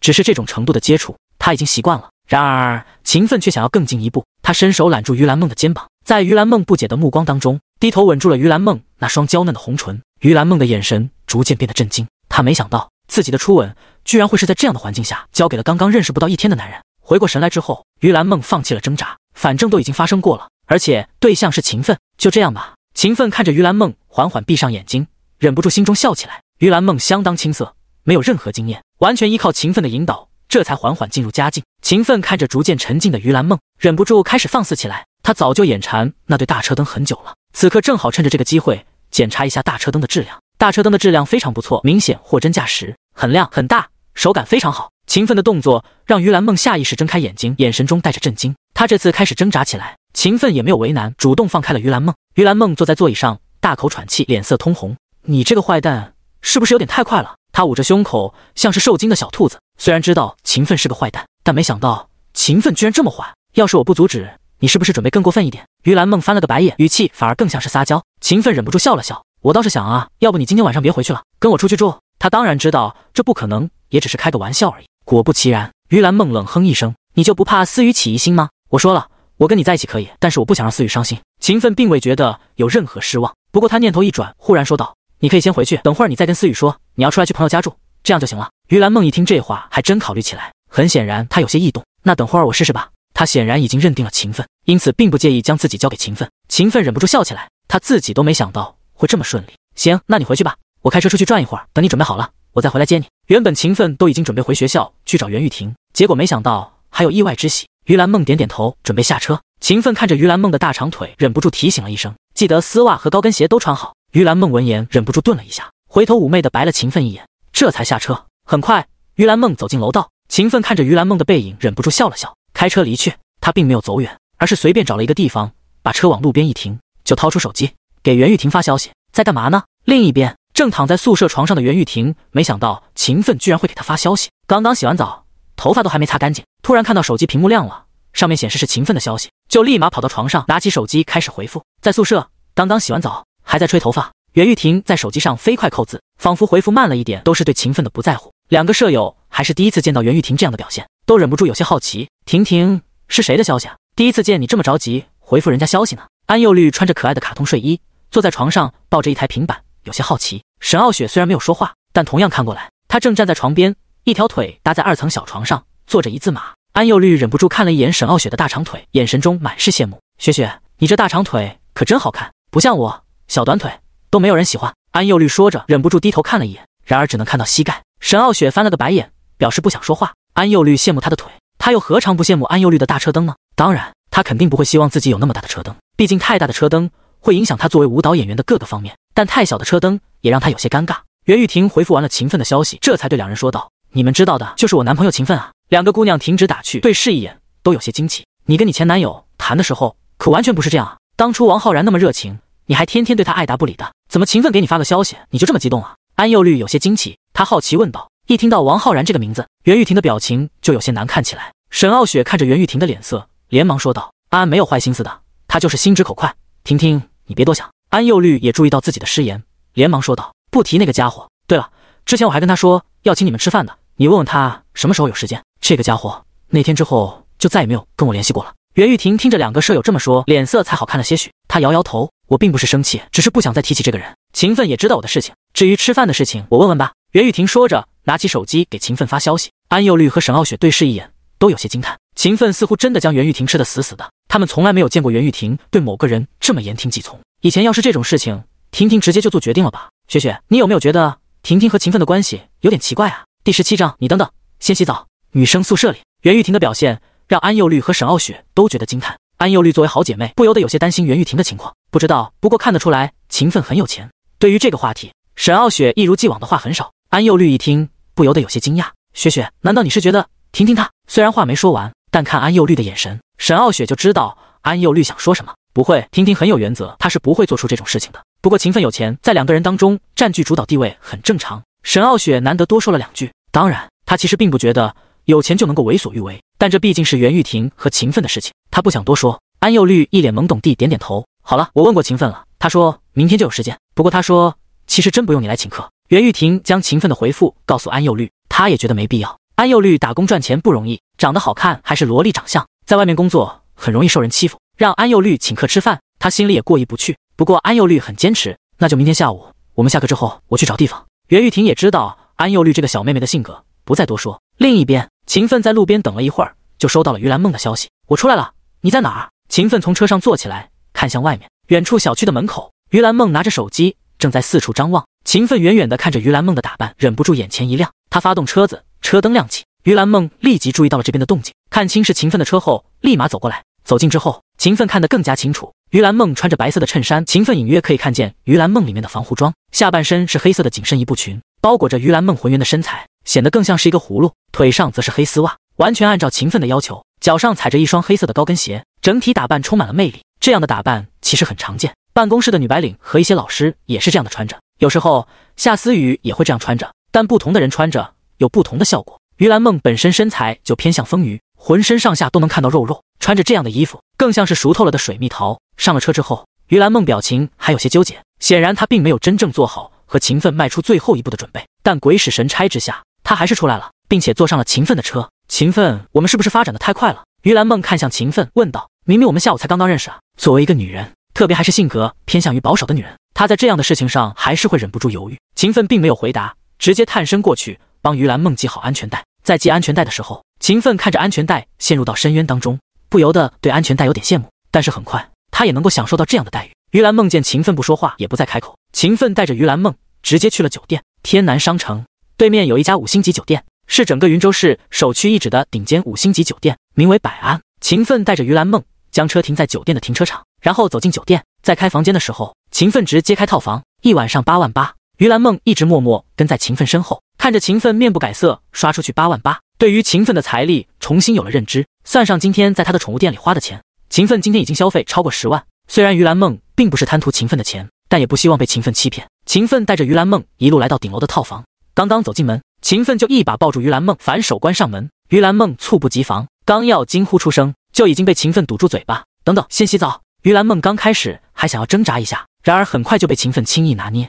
1个多小时之后，卧室里，秦奋靠在床头抽着烟，表情惬意。他自己都没想到，今天居然能够拿下于兰梦这样的美脑。而此时，在于兰梦的信息当中，已经变了样子。于兰梦，蓝梦宠物店店主，外貌95分，年龄27岁，好感度100。他对您爱的深沉，不离不弃。攻略方向：宠物，他对于宠物非常热爱，并将此作为事业。好感度从刚刚见面的20已经提升到了满分。纯洁度一栏则直接没有了。秦奋倒是也不在意，反正他下手之前是100就行，而且有系统在，如果于兰梦真的有什么变化，他也能够第一时间知道。于兰梦躺在秦奋的怀里，闭着眼睛睡得很香。他实在是累坏了，心理上的压力还有身体上的疲倦让他睡得很沉，似乎是闻到了烟味。他皱了皱鼻子，往下缩了缩，缓缓睁开眼睛。秦奋，你不睡觉吗？刚刚经过开发的于兰梦，此时身上的熟妇气质更加浓郁，本来就熟透了的身材，此时加上于兰梦脸上的风情，变得更加诱人。秦奋低头看着于兰梦白皙的身体，还有葫芦一样的身材，又开始忍不住激动起来。至于系统的奖励，等睡醒了再说。他再次翻身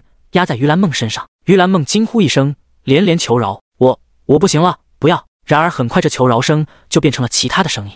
第二天一早，百安酒店套房的卧室里，秦奋睁开眼睛，于兰梦还睡在他身边，睡得正香。秦奋看了一眼脸上还写满疲倦的于兰梦，也没有打扰他，而是打开了系统。系统，我的奖励呢？于兰梦好歹也是95分的美女，现在已经完全被他攻略。系统也到了该发奖励的时候，系统的回复非常快，声音在秦奋脑海中响起：恭喜宿主成功征服一名90分以上美女，获得天南商城。天南商城？秦奋愣了一下，下意识觉得这名字有些熟悉。第18章获得奖励，天南。秦奋看了一眼外面，突然回过神来，天南商城，外面的那个天南商城。秦奋有些惊讶，毕竟天南商城是云州市最大的购物广场，没想到突然就变成了他的。然而系统的奖励还在继续，恭喜宿主获得星运模特公司，恭喜宿主获得圆通车型。相比较上一次的奖励，这一次系统相当大方，同样是3项奖励，却变成了3种产业。但是让秦奋选择的话，他还是选择那些特殊的奖励，例如上一次奖励的完美人体素质以及综合格斗 S 级技能。完美人体素质的奖励如今已经发挥出效果，要不是完美人体素质的加成，秦奋哪怕是能够征服于兰梦，也不可能让于兰梦求饶。可以说有了那个奖励之后，秦奋才有了征服无数女人的本钱。而综合格斗 S 级技能虽然说暂时还没有发挥过作用，但技多不压身，3个产业的奖励吗？也还行吧。秦奋倒是没什么不满意，毕竟谁都不会嫌弃自己的资产多。正好上午有时间，去顺便处理一下产业的事情吧。天南商城是最好处理的，毕竟它就在附近。想到这里，他拍了拍睡得正香的于兰梦，怎么了？天亮了。于兰梦迷迷糊糊睁开眼睛，还有些疲倦。昨天晚上一直奋战到半夜，他感觉自己才刚睡着没多久。起来吃饭，我要出去处理一些工作。秦奋说着就起床穿衣服。于兰梦虽然还有些不情愿，但也跟着起床。不过找了半天，他也只找到自己衣服的碎片。拿着被撕碎的衣服，于兰梦有些幽怨地看着秦奋，都怪你，昨天晚上那么疯，我现在都没有衣服可以穿了。秦奋倒是没觉得有什么尴尬，要是再来一次，他说不定会更加疯狂。毕竟现在的于兰梦变得更加诱人。我让服务员送2套衣服过来，等会儿我带你去天南商城买，算是补偿你的。秦奋说着，用卧室里的座机给前台打了个电话。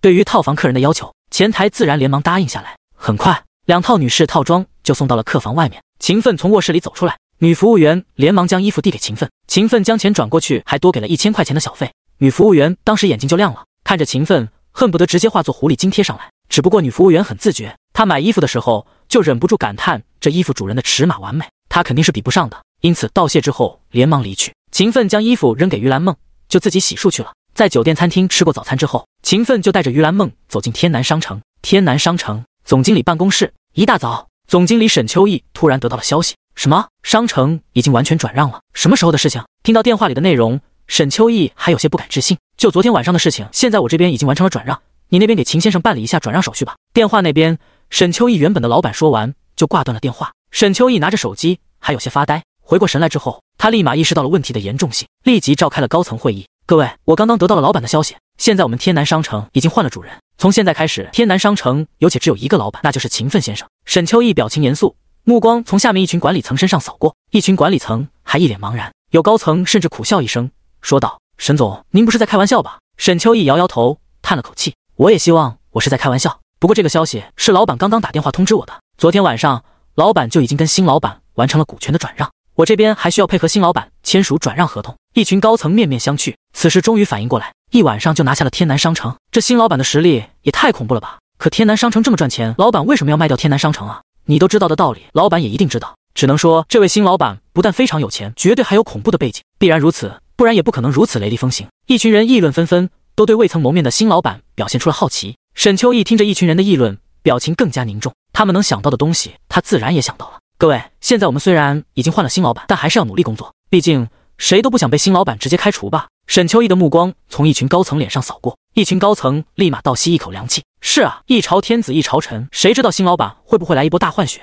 我们必须做好自己的事情，要给新老板留下一个好印象啊！一群人议论纷纷，都明白了自己该做什么。沈秋意忍不住点头，很好，你们都明白自己的定位，我去联系一下老板，你们最近这段时间都注意一点。沈秋意说完就走出了会议室。回到办公室后，他怀着忐忑的心情拨通了秦奋的电话。毕竟能够悄无声息地拿下天南商城，这在他的眼里绝对是手眼通天的大人物，由不得他不恭敬。电话很快接通，一道年轻的声音从电话里传来：“我是秦奋，哪位？”沈秋意眨眨眼，看了一眼号码，有些不敢置信，因为电话那边的声音实在是太年轻了。如此年轻的人，居然能够拥有如此庞大的能量。另一边，百安酒店的餐厅里，秦奋拿着手机吃着早餐，没听到电话那边有声音，不由得皱起眉头。不说话，骚扰电话。秦奋说着，摇摇头，准备挂断电话。电话那边的沈秋意总算是反应过来，连忙说道：“秦先生您好，我是天南的总经理沈秋意，冒昧打扰，非常抱歉。”沈秋意语速极快，生怕秦奋挂断电话。第19章陪于兰梦买衣服。秦奋听着电话里的声音，吃饭的动作一顿。新安的总经理沈秋意动作倒是挺快，秦奋还准备吃过早饭就过去接手产业，沈秋意就已经打电话过来提前打探消息。但不得不说，这确实让秦奋很满意。老板的事情老板自己可以不用心，但作为员工却不能真的不往心里去。秦奋可以不去主动接手新安商城，但新安商城的总经理沈秋意却不能不管这件事情，最起码他得先弄明白秦奋这位新老板的意思。我在百安酒店吃饭，等会儿就过去。秦奋语气平淡，说出的话却让沈秋意愣了一下。百安酒店，沈秋意看向窗外，从他的办公室往外看，正好就可以看到百安酒店的大楼。这么近，那老板岂不是很快就能到？沈秋意浑身一个机灵，立马就醒悟过来。好的，秦先生，我明白了。他本来以为秦奋还在外面，到达新安这边需要一些时间，结果这么快啊！好好表现，别让我失望。秦奋不想知道沈秋意会怎么做，他只相信他看到的那些。等秦奋挂断电话之后，沈秋意立马行动起来，他将秘书叫进办公室，快通知所有人，新老板马上就到，让所有人到商城的门口集合。漂亮的女秘书点点头，她还从来没有见过沈秋意如此慌张。她连忙出去，在新安的公司群里通知所有的员工，沈总有命令，新老板马上就到，所有人立即到商城门口集合。他如实将刚刚沈秋意的话转述了一遍。新安商城的很多基层员工还不知道这件事情，一听新安商城居然悄无声息就换了新老板，也吓了一跳。不过他们也只是惊讶而已，毕竟新老板到来跟他们的关系不大，他们只是比较关心新老板是什么样的人。知道新老板的情况之后，他们也好在以后的工作当中避免得罪新老板。而对于那些高层而言，就是一个惊天的霹雳炸开了。他们才刚刚知道了新老板的消息，还在考虑着该怎么表现好一点，让新老板满意。结果新老板就要到了，一想到这里，他们也顾不上继续收拾，连忙跑到商城门口集合。很快，商城门口就站着几十名西装革履的中年人。沈秋意也同样早就到了，他正在整理自己的着装和仪表，其他人也基本上都是如此。不少人非常紧张，还在询问沈秋意：“沈总，您感觉新老板应该是什么样的人？”沈秋意此时已经冷静下来，他语气平静：“秦先生的声音听起来非常年轻。”年轻？一群人面面相觑，这算是什么评价？难道说新老板的年龄不大吗？他们还想继续询问，沈秋意就吩咐道：“别多说了，秦先生就在百安酒店用餐，说不定正在看着这边，赶紧站好，准备迎接秦先生。”沈秋意的话让一群高层都吓了一跳，他们只知道新老板可能很快就到，却没想到新老板居然就在他们这么近的地方。百安酒店跟新安商城就隔着一条路，从百安酒店的餐厅还真能看到这边的情况。一群高层立马就跟小学生站队一样，立马整整齐齐站好，每一个都表情严肃，不敢有丝毫怠慢。很快，时间过去了半个小时，然而秦奋依然没有出现，有高层已经按耐不住，忍不住小声问道：“沈总，新老板还没来吗？”沈秋意瞥了他一眼，声音冷漠：“你要是不想等，可以现在离开。”那高层立马摇头，表示自己不是这样的意思。没有，我只是不想耽误了商城的正常运转。沈秋意冷哼一声：“你们一个个的，平时都养尊处优习惯了，现在可别掉链子，不然的话，我可保不住你们。”沈秋意警告了他们一顿，一群高层自然老老实实听话。之前的老板1年都不会来这里一次，所以他们只要别让商城的运转出现什么问题，根本不会有人管他们。但现在换了新老板，他们自然担心。沈秋意其实也有些等得不耐烦，犹豫了一下，他还是拿出手机给秦奋打了个电话。电话很快接通，秦奋的语气依然很平静：“喂，沈总。”沈秋意连忙说道：“秦先生，您现在还没到新安吗？是不是在百安遇到了什么麻烦？如果遇到什么麻烦的话，我可以现在过去帮您解决。”鄙人在百安酒店还是有几分薄面的，他当然不敢催促秦奋，只能委婉询问：“不用了，我已经到了，你抬头看。”秦奋的声音从电话里传出来。沈秋意听着秦奋的话，下意识抬头，就看到一个帅哥搂着一个美女，正朝着他这边走来。察觉到沈秋意的目光，秦奋挂断电话，将手机放进兜里。沈秋意立马明白过来，这位帅的过分的年轻人就是新老板秦奋。他连忙收起手机，小跑着朝着秦奋赶去。他身后的一群高层见沈秋意动了，也连忙跟着跑过去。秦奋和于兰梦吃完早饭之后，办理好退房手续。于兰梦问道：“你要回学校吗？”他刚刚得知秦奋还是夏思雨的学生，这个身份还让他惊讶了很久。不过他也接受了这个事实。然而秦奋摇摇头：“不，我先送你去上班。”于兰梦有些不明所以：“我就在新安，去上班不用你送啊，过去这条马路就到了。”秦奋笑着摇摇头：“送你去上班是一方面，我在新安商城还有些事情要做。”于兰梦有些好奇，他问道：“你去新安商城有事情？什么事？”对于于兰梦的问题，秦奋只是笑着摇摇头，并不回答。于兰梦也不多问，有些无奈：“你这个人神神秘秘的。”两个人一起过了马路，走进新安商城。因为是上午，所以新安商城这边的人不多。于兰梦搂着秦奋的手臂说道：“你还要陪我去买衣服吗？”刚刚在酒店里。第20章于兰梦的好处。刚刚在酒店里，因为秦奋把于兰梦的衣服都撕坏了，所以秦奋答应陪于兰梦买衣服。秦奋点点头，反正今天他也没有课，陪于兰梦买衣服也花不了多少时间。答应你来买衣服，那我肯定会陪你的。至于于兰梦会买多少衣服，他都不在意。现在新安商城都是他的，买多少还不是随意，哪怕是没有这一次的奖励，以他的身价，把这里买空也足够了，更何况只是买一些衣服而已。两人才刚刚走过来，于兰梦见秦奋接了个电话，听见秦奋称呼对面是沈总。等秦奋挂了电话之后，于兰梦笑着说道：“你还认识一个沈总？说来也巧，新安商城的总经理也姓沈呢。”秦奋忍不住笑了笑，说不定是同一个人呢。秦奋的语气意味深长。于兰梦愣了一下，没反应过来。他忽然注意到一群西装革履的人正在朝着这边跑过来。于兰梦下意识就拉着秦奋，想要给这些人闪开道路，毕竟这群人一看就位高权重。作为一个普通人，于兰梦可不想跟这样的大佬有任何的冲突。然而让他没想到的是，这一群西装革履疑似大佬的人却在他们面前停下来，更准确的说是在秦奋面前停下来。为首的那名看起来其实最为尊贵的中年男人满脸恭敬，对着秦奋就是鞠了一躬：“秦先生，非常荣幸见到您，我是沈秋意，您可以叫我老沈。”沈秋意非常恭敬，在他身后一群新安商城的高管全都跟着齐齐一起鞠躬，齐声喊道：“秦先生！”这阵势引得路过的人都忍不住往这边看。秦奋本来就不喜欢高调，如今面临这样的场面，心里也不自觉有些尴尬。他摆摆手：“别搞这些没用的。”沈秋意立马明白过来：“懂了，这位新老板不喜欢形式主义。好的，我明白了。您这边跟我来，我们去办公室签文件。虽然已经完成了实质上的股权转移，但还是要签署文件证明一下，走个流程。”沈秋意说完，挥了挥手，身后的一群人连忙散去。能够不走这些形式主义的东西，他们心中也松了口气。从第一次的接触来看，秦奋应该还是比较好说话的老板，他们以后也能好好工作了。秦奋点点头，沈秋意立刻引路，带着秦奋去办公室。于兰梦还有些懵，被动跟在秦奋身后去了沈秋意的办公室。当看到沈秋意大气磅礴的办公室之后，于兰梦终于回过神来：“秦奋，这是怎么回事？”于兰梦心中有了一个猜测，但觉得太不真实了。秦奋耸了耸肩膀，先签完了字。这么大的项目，他料定这群人不敢玩什么花样，而且这件事情已经是板上钉钉的事情，真要是有人敢在这种事情上动手脚，都不用秦奋出手，就有人会来解决这个胆大包天的人。一旁的沈秋意帮忙解释道：“是这样的，秦奋先生已经成为了我们新安商城的老板，完全意义上的老板。”说完，沈秋意看了一眼秦奋，发现秦奋并没有说什么，这才心中松了口气。这样看来，这个美女应该跟秦奋有不错的关系，她也没有做什么画蛇添足的事情。于兰梦满脸震惊，她在这里开店，自然清楚新安商城的价值和地位，毫不客气地说，在整个云州市，没有比新安商城人流量更多、面积更大的商城，也没有任何商城能够比新安商城更大，商品种类更加全面。这就是新安商城的地位。可以说，只凭借新安商城一个产业，秦奋就已经一跃成为整个云州市最顶尖的权贵。而冲着新安商城带来的业绩，哪怕是这云州市的顶尖人物，也要好好巴结秦奋。秦奋，新安商城真的是你的？于兰梦还有些不敢置信，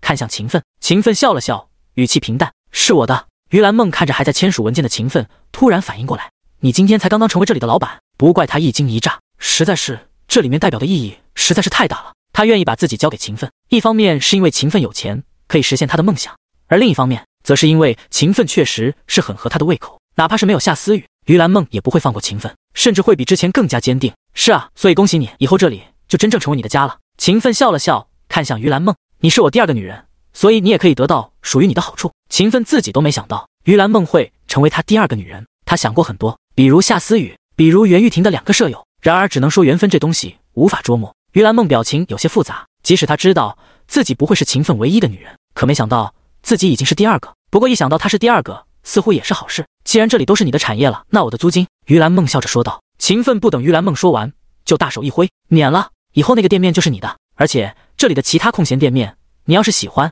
也可以盘下来。这就是秦奋给于兰梦带来的好处。于兰梦听着秦奋的承诺，忍不住心中震撼。他当初为了租这里的店铺，可以说拆借了很多的资金，然而哪怕是这样，也只是租了这里1年的时间。要不是你，我都已经准备换个地方开店了。这里的租金实在是太贵了。于兰梦叹了口气。秦奋眨眨眼，没有说话。他不做生意，自然不知道这里的租金是什么价格，他也根本不关心这些。对了，作为你生意上的支持，我给你100万，不够的话再跟我说。秦奋拿出手机，给于兰梦转了100万过去。这可是你的创业资金，还有一部分你的零花钱，接下来能做成什么样，就看你自己的了。这是秦奋给于兰梦的好处。第21章圆通车行。于兰梦看着手机上到账的100万，还是有些不敢置信。他原本觉得秦奋可能会给他一些钱，但也不会太多，几十万顶天了。结果一出手就是100万，果然不愧是新安商城的老板。更重要的是，他得到了秦奋的承诺，可以随意使用这里的店铺。于兰梦此时脑海中已经浮现出了无数的创业思路，不过他也没有着急。创业这件事情，他终究还是一个小白。以后有时间的话，我可以跟沈总请教一些生意上的事情吗？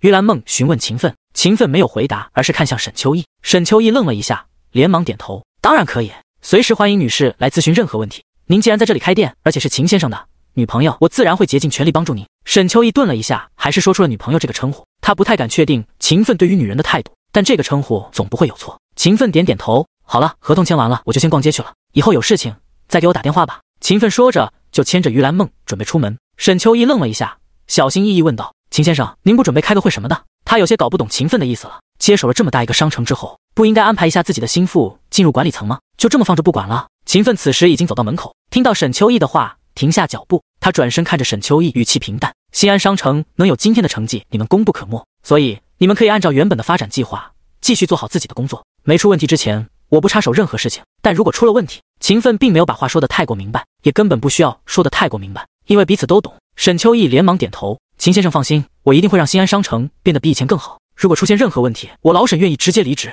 沈秋意拍着胸脯保证。然而秦奋懒得理他说的这些。好了，你继续忙吧，我们自己去转转。沈秋意自然不敢真的继续忙碌，而且他还要继续做好事。秦先生请稍等，我已经让人去准备我们新安商城通用的会员卡，马上就给您送来。秦奋想了想，这东西似乎确实很有用，以后他肯定会陪很多美女来这里买很多东西，有个通用的会员卡可以避免很多麻烦。行，让人直接送过来吧。秦奋也没有在这里等着，而是带着于兰梦先去逛街。回到商城里之后，没一会儿就有高层将一张黑色的会员卡送到秦奋的手里。开始逛街之后，于兰梦也暂时将刚刚的事情抛在脑后，开始开开心心的逛街。在明白了秦奋的身价之后，于兰梦购物也再也不需要去考虑余额的事情了，而那张会员卡也发挥出了巨大的作用。一直逛街逛到快中午，秦奋有些扛不住了，让于兰梦自己买，自己就先走了。他还有2家产业需要去接手，而且晚上还答应了跟袁玉婷的舍友去吃饭，自然不想在这里继续花费时间。于兰梦虽然心中有些不开心，但也没有缠着秦奋。刚刚成为秦奋的女人，她还是很粘人的。她目送秦奋离开之后，也没有了继续逛街的兴致，直接回到店里，坐在店里发呆。另一边，秦奋已经开着车离开了停车场。在剩下的2个产业中间，秦奋想了想，选择去圆通车型。他很想换一辆车，倒不是说希尔贝不好，而是这辆车作为纯粹的性能怪兽和超级跑车，只有绝对的速度，驾乘体验绝对算不上好。真要是为了驾乘体验的话，肯定还是各种轿车比较舒服。而且这辆车实在是太过引人注目，很不方便他做事情。开车离开商城停车场的时候，不出意外，秦奋再次听到了数不清的赞叹的声音，全都是针对他这辆车的。哇靠，好帅的车，这是什么标志啊？不知道，我也不认识。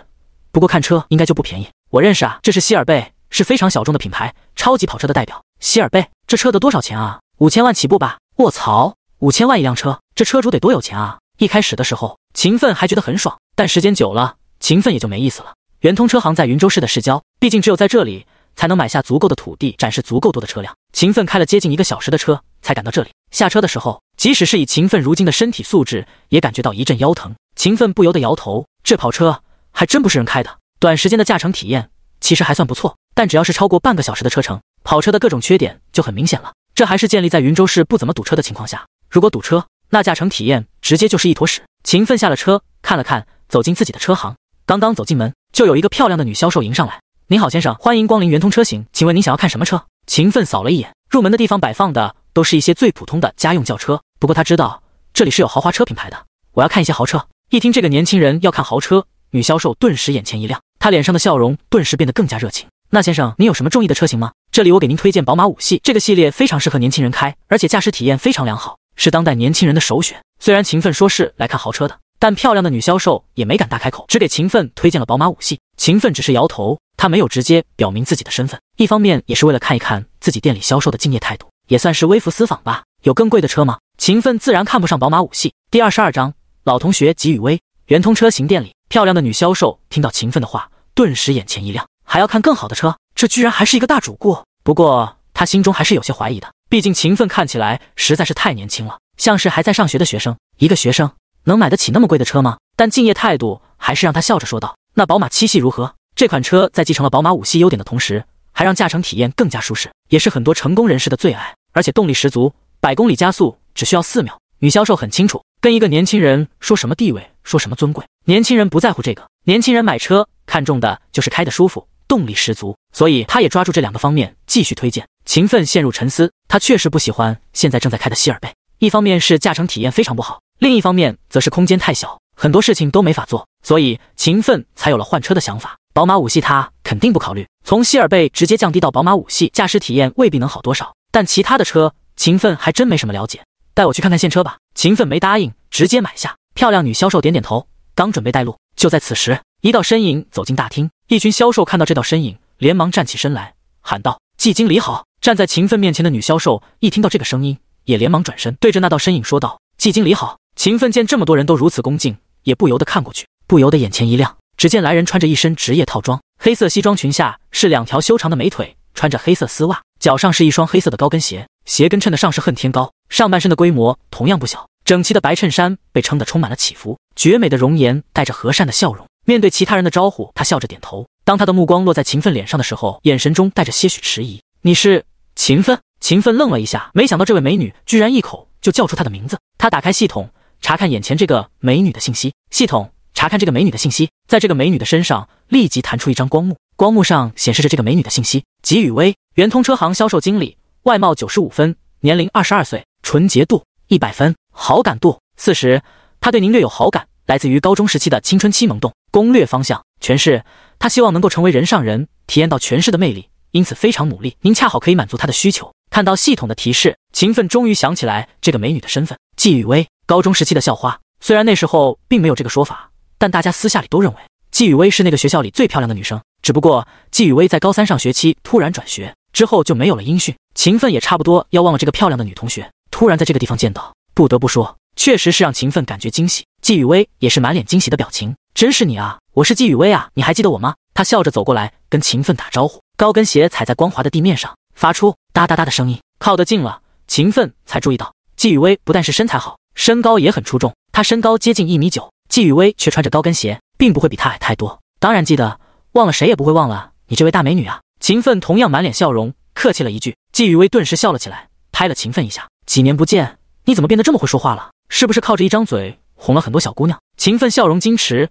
摇摇头，你本来就长得漂亮，我可没有说假话，而且我也没有女朋友。听到这话，季宇威忍不住眼神一闪，他看向刚刚接待秦奋的女销售，行了，小芳，这是我同学，我来接待吧。小芳撇了撇嘴，她感觉秦奋的购买意愿非常强烈，如果可以的话，她当然不想把这么优质的客户让出去。然而她毕竟面对的是季宇威，更何况这个客户还是季宇威的同学，于情于理，她也只能点点头，走到一旁。好了，老同学，去我办公室里聊吧。季宇威收回目光，看向秦奋，脸上再次带着笑容，他盛情邀请秦奋。秦奋笑着点点头。进了办公室之后，季宇威说道：你先坐，我给你倒杯水。秦奋打量着季宇威办公室里的布局，听到季宇威的话，正好转过头来，看到季宇威拿着一次性纸杯，正在弯腰倒水。也不知道这个女人是不是故意的。她虽然在倒水，却两条腿站得笔直，背对着秦奋，将浑圆的挺翘正对着秦奋。从侧面则能看到季雨薇笔直的美背，以及前面下坠之后形状更加饱满的车灯。秦奋坐在会客的沙发上，欣赏着这一幅美景。他很确定，这个女人就是故意的。能够在跟他同样的年龄，成为圆通车行的销售经理，可不仅仅是努力就能做到的，还需要能力和手段。很显然，季雨薇已经远远不是那些还在校园中的同龄人可比的，最起码现在表现出来的手段就足够成熟和有效果。秦奋丝毫不掩饰自己对于季雨薇的欣赏。很快，季雨薇给秦奋接了一杯温水，水温正好，放在秦奋面前。我的老同学这一次准备买什么车？季雨薇拿起一个介绍资料用的平板电脑，好奇问道。秦奋端起纸杯，喝了口水，看着季雨薇期待的表情，他笑了笑。买什么车都行，关键看你的表现。季雨薇一听秦奋这话，顿时眼前一亮，看他的表现，也就是说，这位老同学现在很有钱。不过，季雨薇心中还是保持一分怀疑，毕竟秦奋的年纪摆在这里，而且当年他也没听说秦奋家里很有钱，因为他并不排除秦奋在故意吸引他注意，所以说这些。第23章，老同学太会了。圆通车型的经理办公室里，季雨薇心中的想法一闪而逝，并未有表现出来。他打开平板电脑，放在秦奋面前。那老同学，你的预算有多少？说出来，我给你参谋一下。当然，我们车行虽然说什么车都有，但也有优惠策略上的偏移。BBA 系列的车在我们这边能够拿到的优惠是最多的，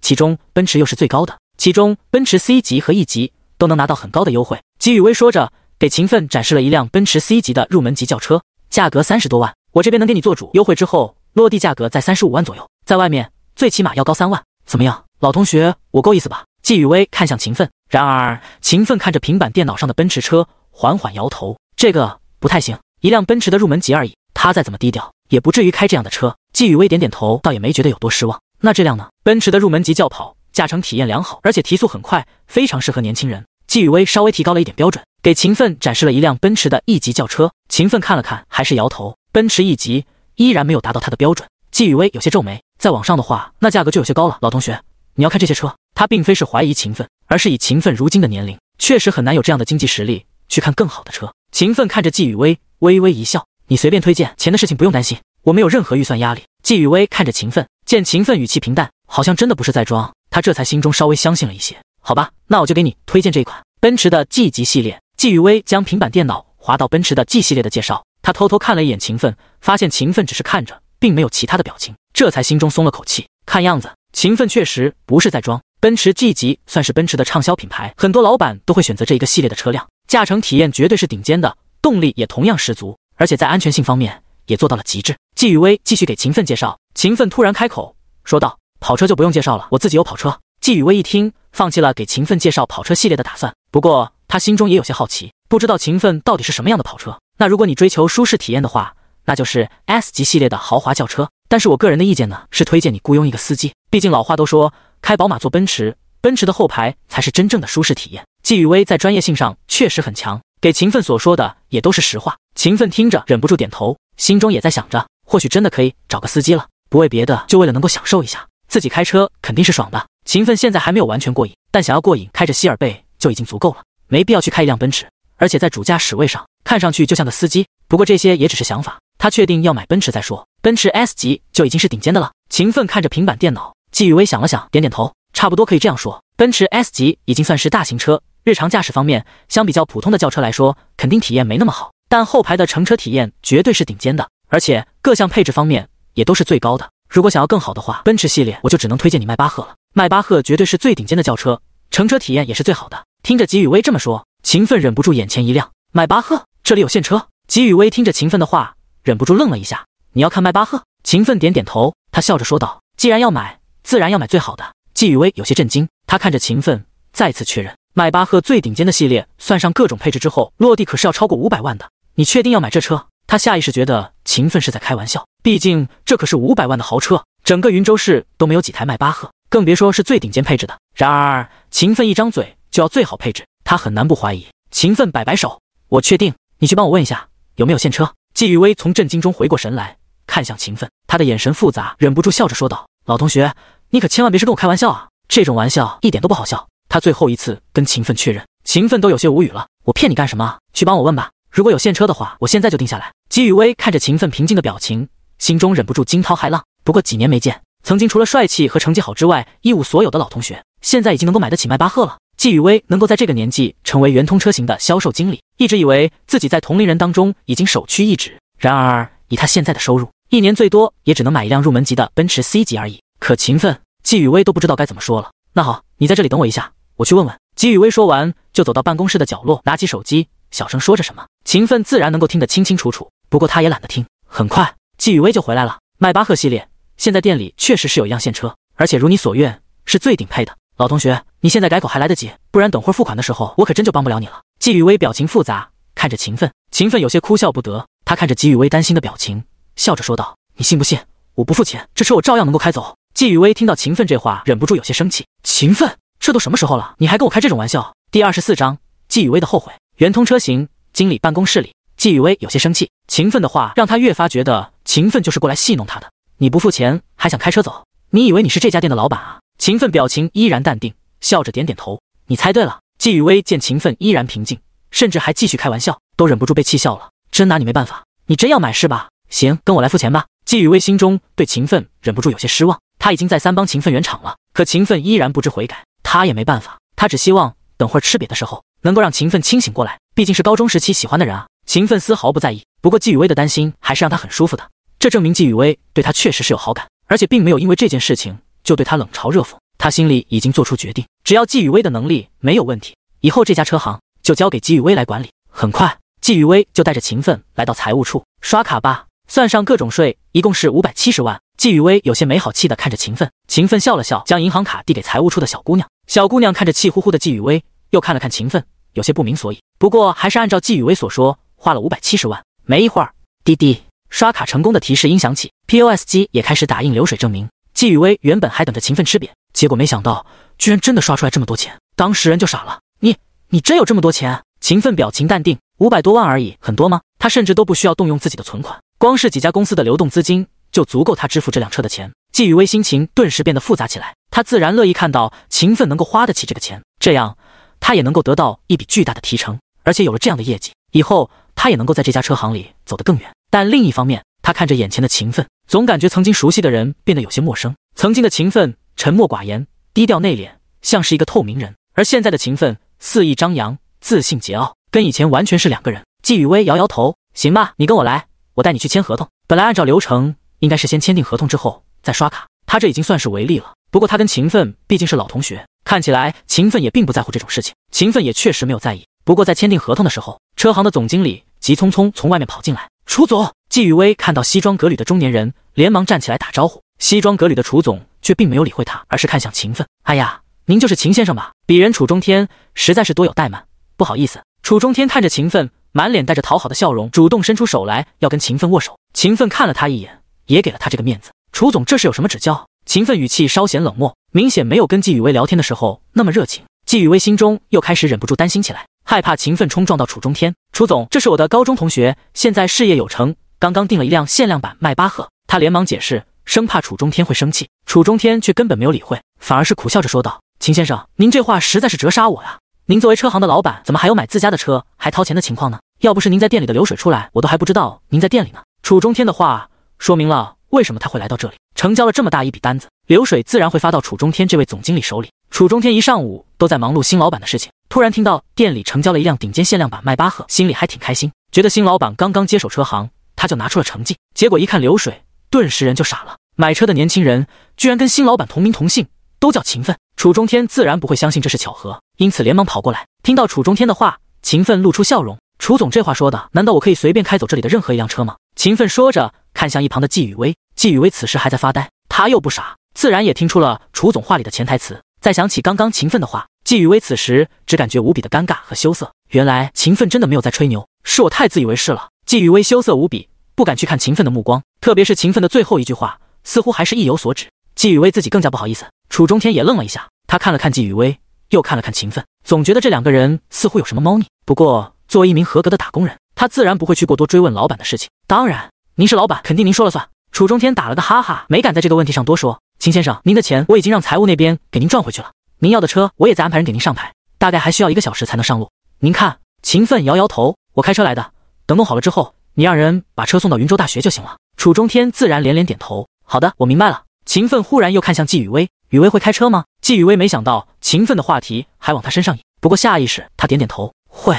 秦奋点点头，行，我看季经理态度认真负责，而且跟我也是老同学，等会儿就麻烦季经理把车给我送过去，没问题吧？秦奋说着看向季雨薇，楚中天在一旁眼巴巴，差点脱口而出，没问题。不过他立马捂着嘴巴，知道这话不是问他的。季雨薇表情有些尴尬，不过面对秦奋这位顶头上司，还是硬着头皮点头答应下来，没问题。秦奋看着季雨薇的表现，心中万分满意。第25章，回到宿舍，冲突，圆通车型。走完了手续之后，秦奋就走出车行，开着自己的希尔贝离去。楚中天带着车行的一群工作人员站在门口，目送秦奋离去。在楚中天身边则站着季雨薇。一群车行的员工看着秦奋的白色跑车，都忍不住心中震惊。等到车子彻底走远了，才忍不住开始小声议论起来，这是什么车啊？看着好帅啊！你问我，我问谁去？反正我不认识。我知道啊，这是希尔贝，目前国内只有一家店，是世界顶尖的小众跑车品牌。这么厉害，那这车多少钱啊？这车呀，5000万起步吧。最后一句话是楚中天说的。作为车行的总经理，他对于汽车自然有着超出常人的了解，即使是希尔贝这样小众的跑车，他也非常熟悉。一群员工听着这个数字，都忍不住瞪大了眼睛。5000万，一辆车居然能够卖5000万，有钱人可真是太疯狂了。我还以为我们车行的迈巴赫已经是最贵的了。是啊，到底是有钱人，能当我们的老板，那可不是一般的有钱。听着员工们的议论，楚中天也并没有阻止，他只是看向季雨薇，眼神中带着羡慕。季经理啊，恭喜你，你时来运转了。原本他对于这个年轻貌美的经理还有点想法，毕竟男人哪有不喜欢美女的。不过现在新老板出现，还跟季雨薇有不清不楚的关系，他自然不敢再有任何的想法。作为总经理，他太清楚秦奋的恐怖了。一晚上的时间，云州市最大的车行就直接易主。在此之前，他没有听到任何口风，甚至在昨天，他还跟前老板通过电话聊过工作。这得是什么样的能力和人脉？太恐怖了！这样一个恐怖的老板，楚中天自然不敢有任何的心思，只想讨好这位老板，保住现在的工作。如果有机会的话，他还想跟着这位年轻的老板去赚更多的钱。季雨薇还有些懵，听到楚中天的话，他愣了一下，才回过神来。看到楚中天脸上的羡慕，季雨薇勉强露出一个笑容，也不知道该如何回答。那个，其实我跟他都不知道该怎么解释，也或许他根本不想解释，毕竟他要的就是成为人上人。现在，因为他和秦奋是老同学，而且秦奋稍微说了2句话，他就已经感受到了人上人的感觉。曾经高高在上的楚中天总经理，现在对他非常客气，甚至还羡慕他。这不就是他一直以来想要的感觉吗？而一直成为人上人，他要付出的就是跟秦奋打好关系，甚至成为秦奋的女人。季雨薇很聪明，不然他也不可能在这个年龄就坐到这个位置上。他能够察觉得到秦奋对他有那方面的意思，但他现在还在犹豫。他怕秦奋会玩腻了之后就抛弃他，怕失去了秦奋之后，他得到的一切都会烟消云散。所以现在季雨薇心中非常犹豫。另一边，秦奋回到学校的时候，不出意外，炫酷的希尔贝再次引起了无数人的围观和惊叹。秦奋不由得有些烦恼，这样始终生活在无数人目光下的生活实在是太累了，而且这么引人注目，以后他还怎么泡妞？回到宿舍的时候，秦奋有些意外，因为宿舍里几个人居然都在。宿舍里几个人看到秦奋，也不由得全都站起来。秦奋，你小子2天时间没在宿舍睡觉，跑哪儿去了？3个舍友全都围过来，脸上有些不满。秦奋瞥了他们一眼，冷笑一声，关你们屁事。他跟3个舍友的关系从一开始就不和睦，到现在已经2年多时间，只不过秦奋的态度让3个舍友还是觉得意外。哎呦，你小子吃豹子胆了，敢这么跟于少说话？宿舍3人组当中，那个长相普通的瘦高个皱着眉头，语气很冲。知不知道于少等你孝敬等了2天了？我告诉你，这次的孝敬得加倍。那瘦高个对着秦奋指指点点，语气中充满了不屑。秦奋正准备上床躺会儿，好应付晚上的活动，见这3人还是这么不知死活，忍不住脸色冷下来。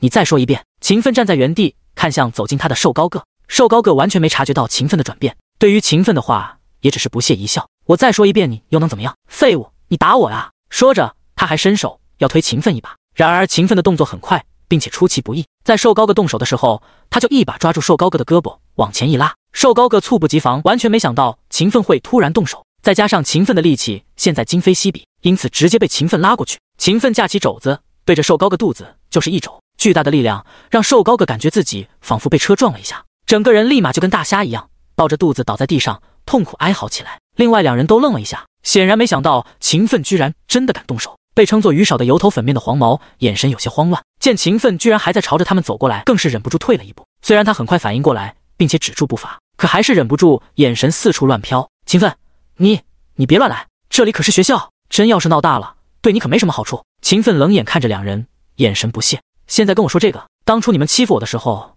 怎么没想过这话？当年刚入学的时候，我就是不想给你当小弟，你欺负了我2年多，现在你跟我说这是学校，韩宇，你可真是搞笑。秦奋走到二人面前，在韩宇脸上拍了2巴掌。韩宇脸色顿时通红，也不知道是被打的还是气得。他明显有些生气，但碍于秦奋一下就把陈家南撂倒的壮举，他不敢轻举妄动。你别乱来，毕竟同学一场，你也不想撕破脸吧。第26章，有小有大的安幼绿。云州大学男生宿舍里，韩宇怎么也没想到，一直以来被他欺负还忍气吞声的秦奋，今天居然会突然反击，而且这反击还如此凌厉。因此，面对秦奋抽他脸这种有些侮辱的行为，他也不敢有丝毫反抗。作为主心骨的韩宇都是如此，更别说他的2个小弟了。不只是你，还有陈家南和刘家豪，你们2个欺负我的事情，我也没忘。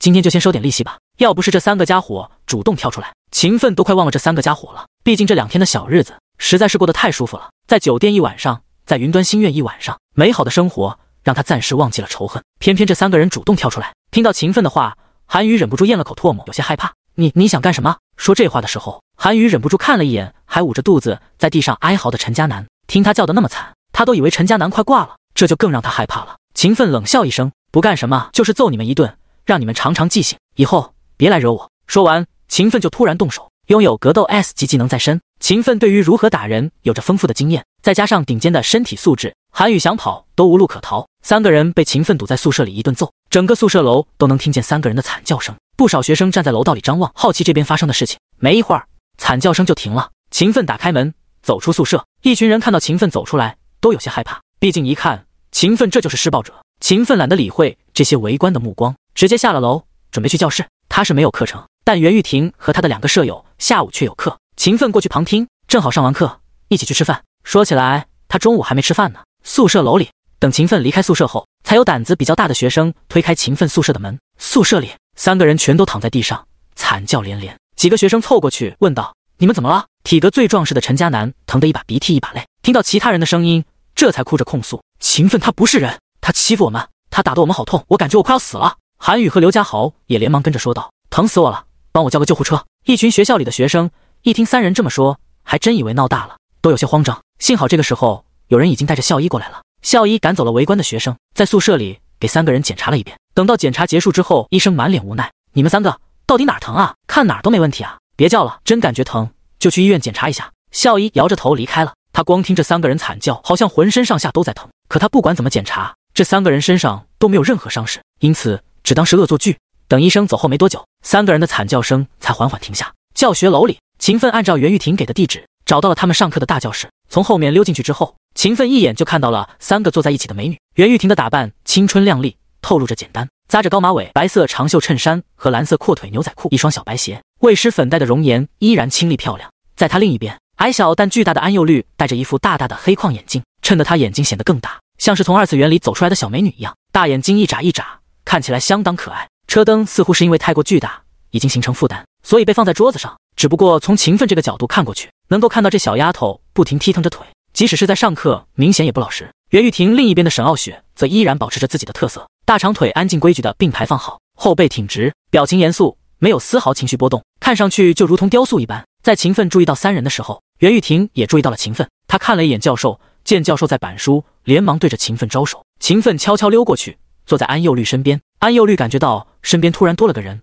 吓了一跳，差点从椅子上蹦起来。不过看清是秦奋之后，也松了口气，小手拍着硕大的车灯：怎么是你啊？吓我一跳。秦奋看着还在起伏的车灯，忍不住点头，确实在跳，这不是说好等下了课去吃饭的吗？我闲着没事，干脆来这里等你们。秦奋小声解释了一句，原本他还准备去模特公司看看的，不过看时间也差不多了，因此就打消了想法，准备明天再去。安幼绿忍不住翻了个白眼，看起来相当可爱。你个大富豪，对于我这一顿饭还真上心。秦奋忍不住笑了笑，那当然，毕竟是你这大美女请客。明明袁玉婷就在一旁，可秦奋却光明正大调戏安幼绿。安幼绿没想到秦奋会这么说，忍不住脸红起来。他连忙转头看向袁玉婷，却发现袁玉婷专心看着教授，似乎根本没有注意到这边的情况。你别胡说，婷婷姐在呢。安幼绿忍不住反驳了一句。秦奋又笑起来，那你的意思是婷婷不在的时候我们就能这么说？安幼绿本来就单纯，有点傻白甜，被秦奋这么追着打，顿时招架不住，红着脸看向黑板，不跟秦奋说话了。秦奋心中一笑，这么单纯的小姑娘可真是太好拿捏了。不过秦奋也见好就收，不再继续欺负安幼绿，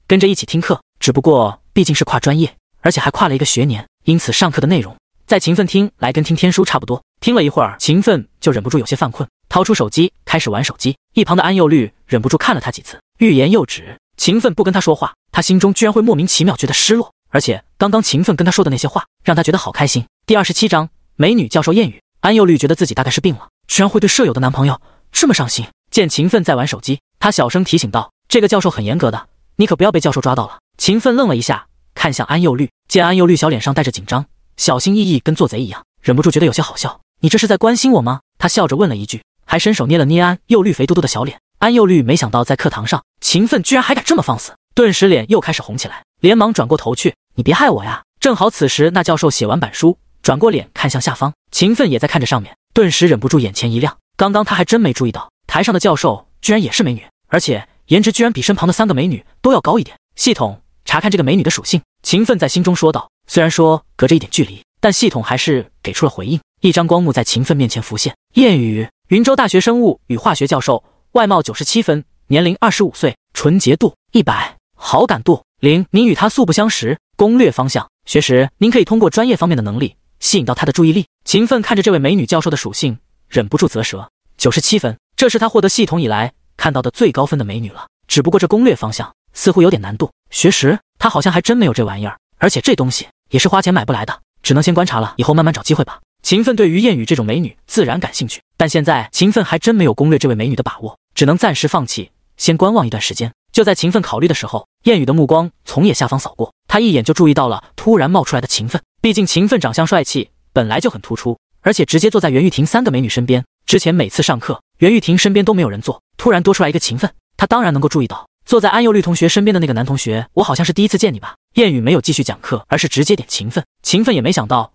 会被这位美女教授直接注意到，他站起身来，平静点头：“是的，我是第一次来这里听课。”谚语对于秦奋的态度有些惊讶，他还是第一次见到态度如此平静的学生。如果是来好好上课的，我非常欢迎；但如果为了一些不好的目的，还请你自行离开。我不希望在我的课堂上发生任何不愉快的事情。谚语的语气有些严肃，由此也能看出他对于专业上的事情态度有多认真。秦奋也没想到谚语会这么说，他忍不住笑着问道：“燕教授说的对，不过燕教授怎么确定我有不好的目的呢？”谚语没想到秦奋居然如此淡定，对于秦奋也不由得高看一眼，他忍不住露出笑容，这个笑容让秦奋都忍不住看愣了。此刻在他的眼里，仿佛春光都因此变得明媚。你一来就坐在班里最漂亮的女生身边，难道不是有目的的吗？他虽然对待学业认真，可这并不代表他就是一个老顽固。谚语的玩笑语气也让秦奋心中松了口气，他跟着笑起来。燕教授要是这么说的话，那我下次再来上课就应该坐在燕教授身边了。秦奋的话让谚语大感意外，同时还有些不好意思。他对外一直都是高冷的女教授，他的学生从来不敢这么跟他开玩笑。然而这个新来的学生不但面对他能够侃侃而谈，甚至还敢反过来调戏他，从来没有过的经历让谚语心中有些慌乱。算了，你坐下吧。谚语摆摆手，不想跟秦奋继续纠缠，再这么闲聊下去，他感觉这堂课都不用继续上了。对了，你叫什么名字？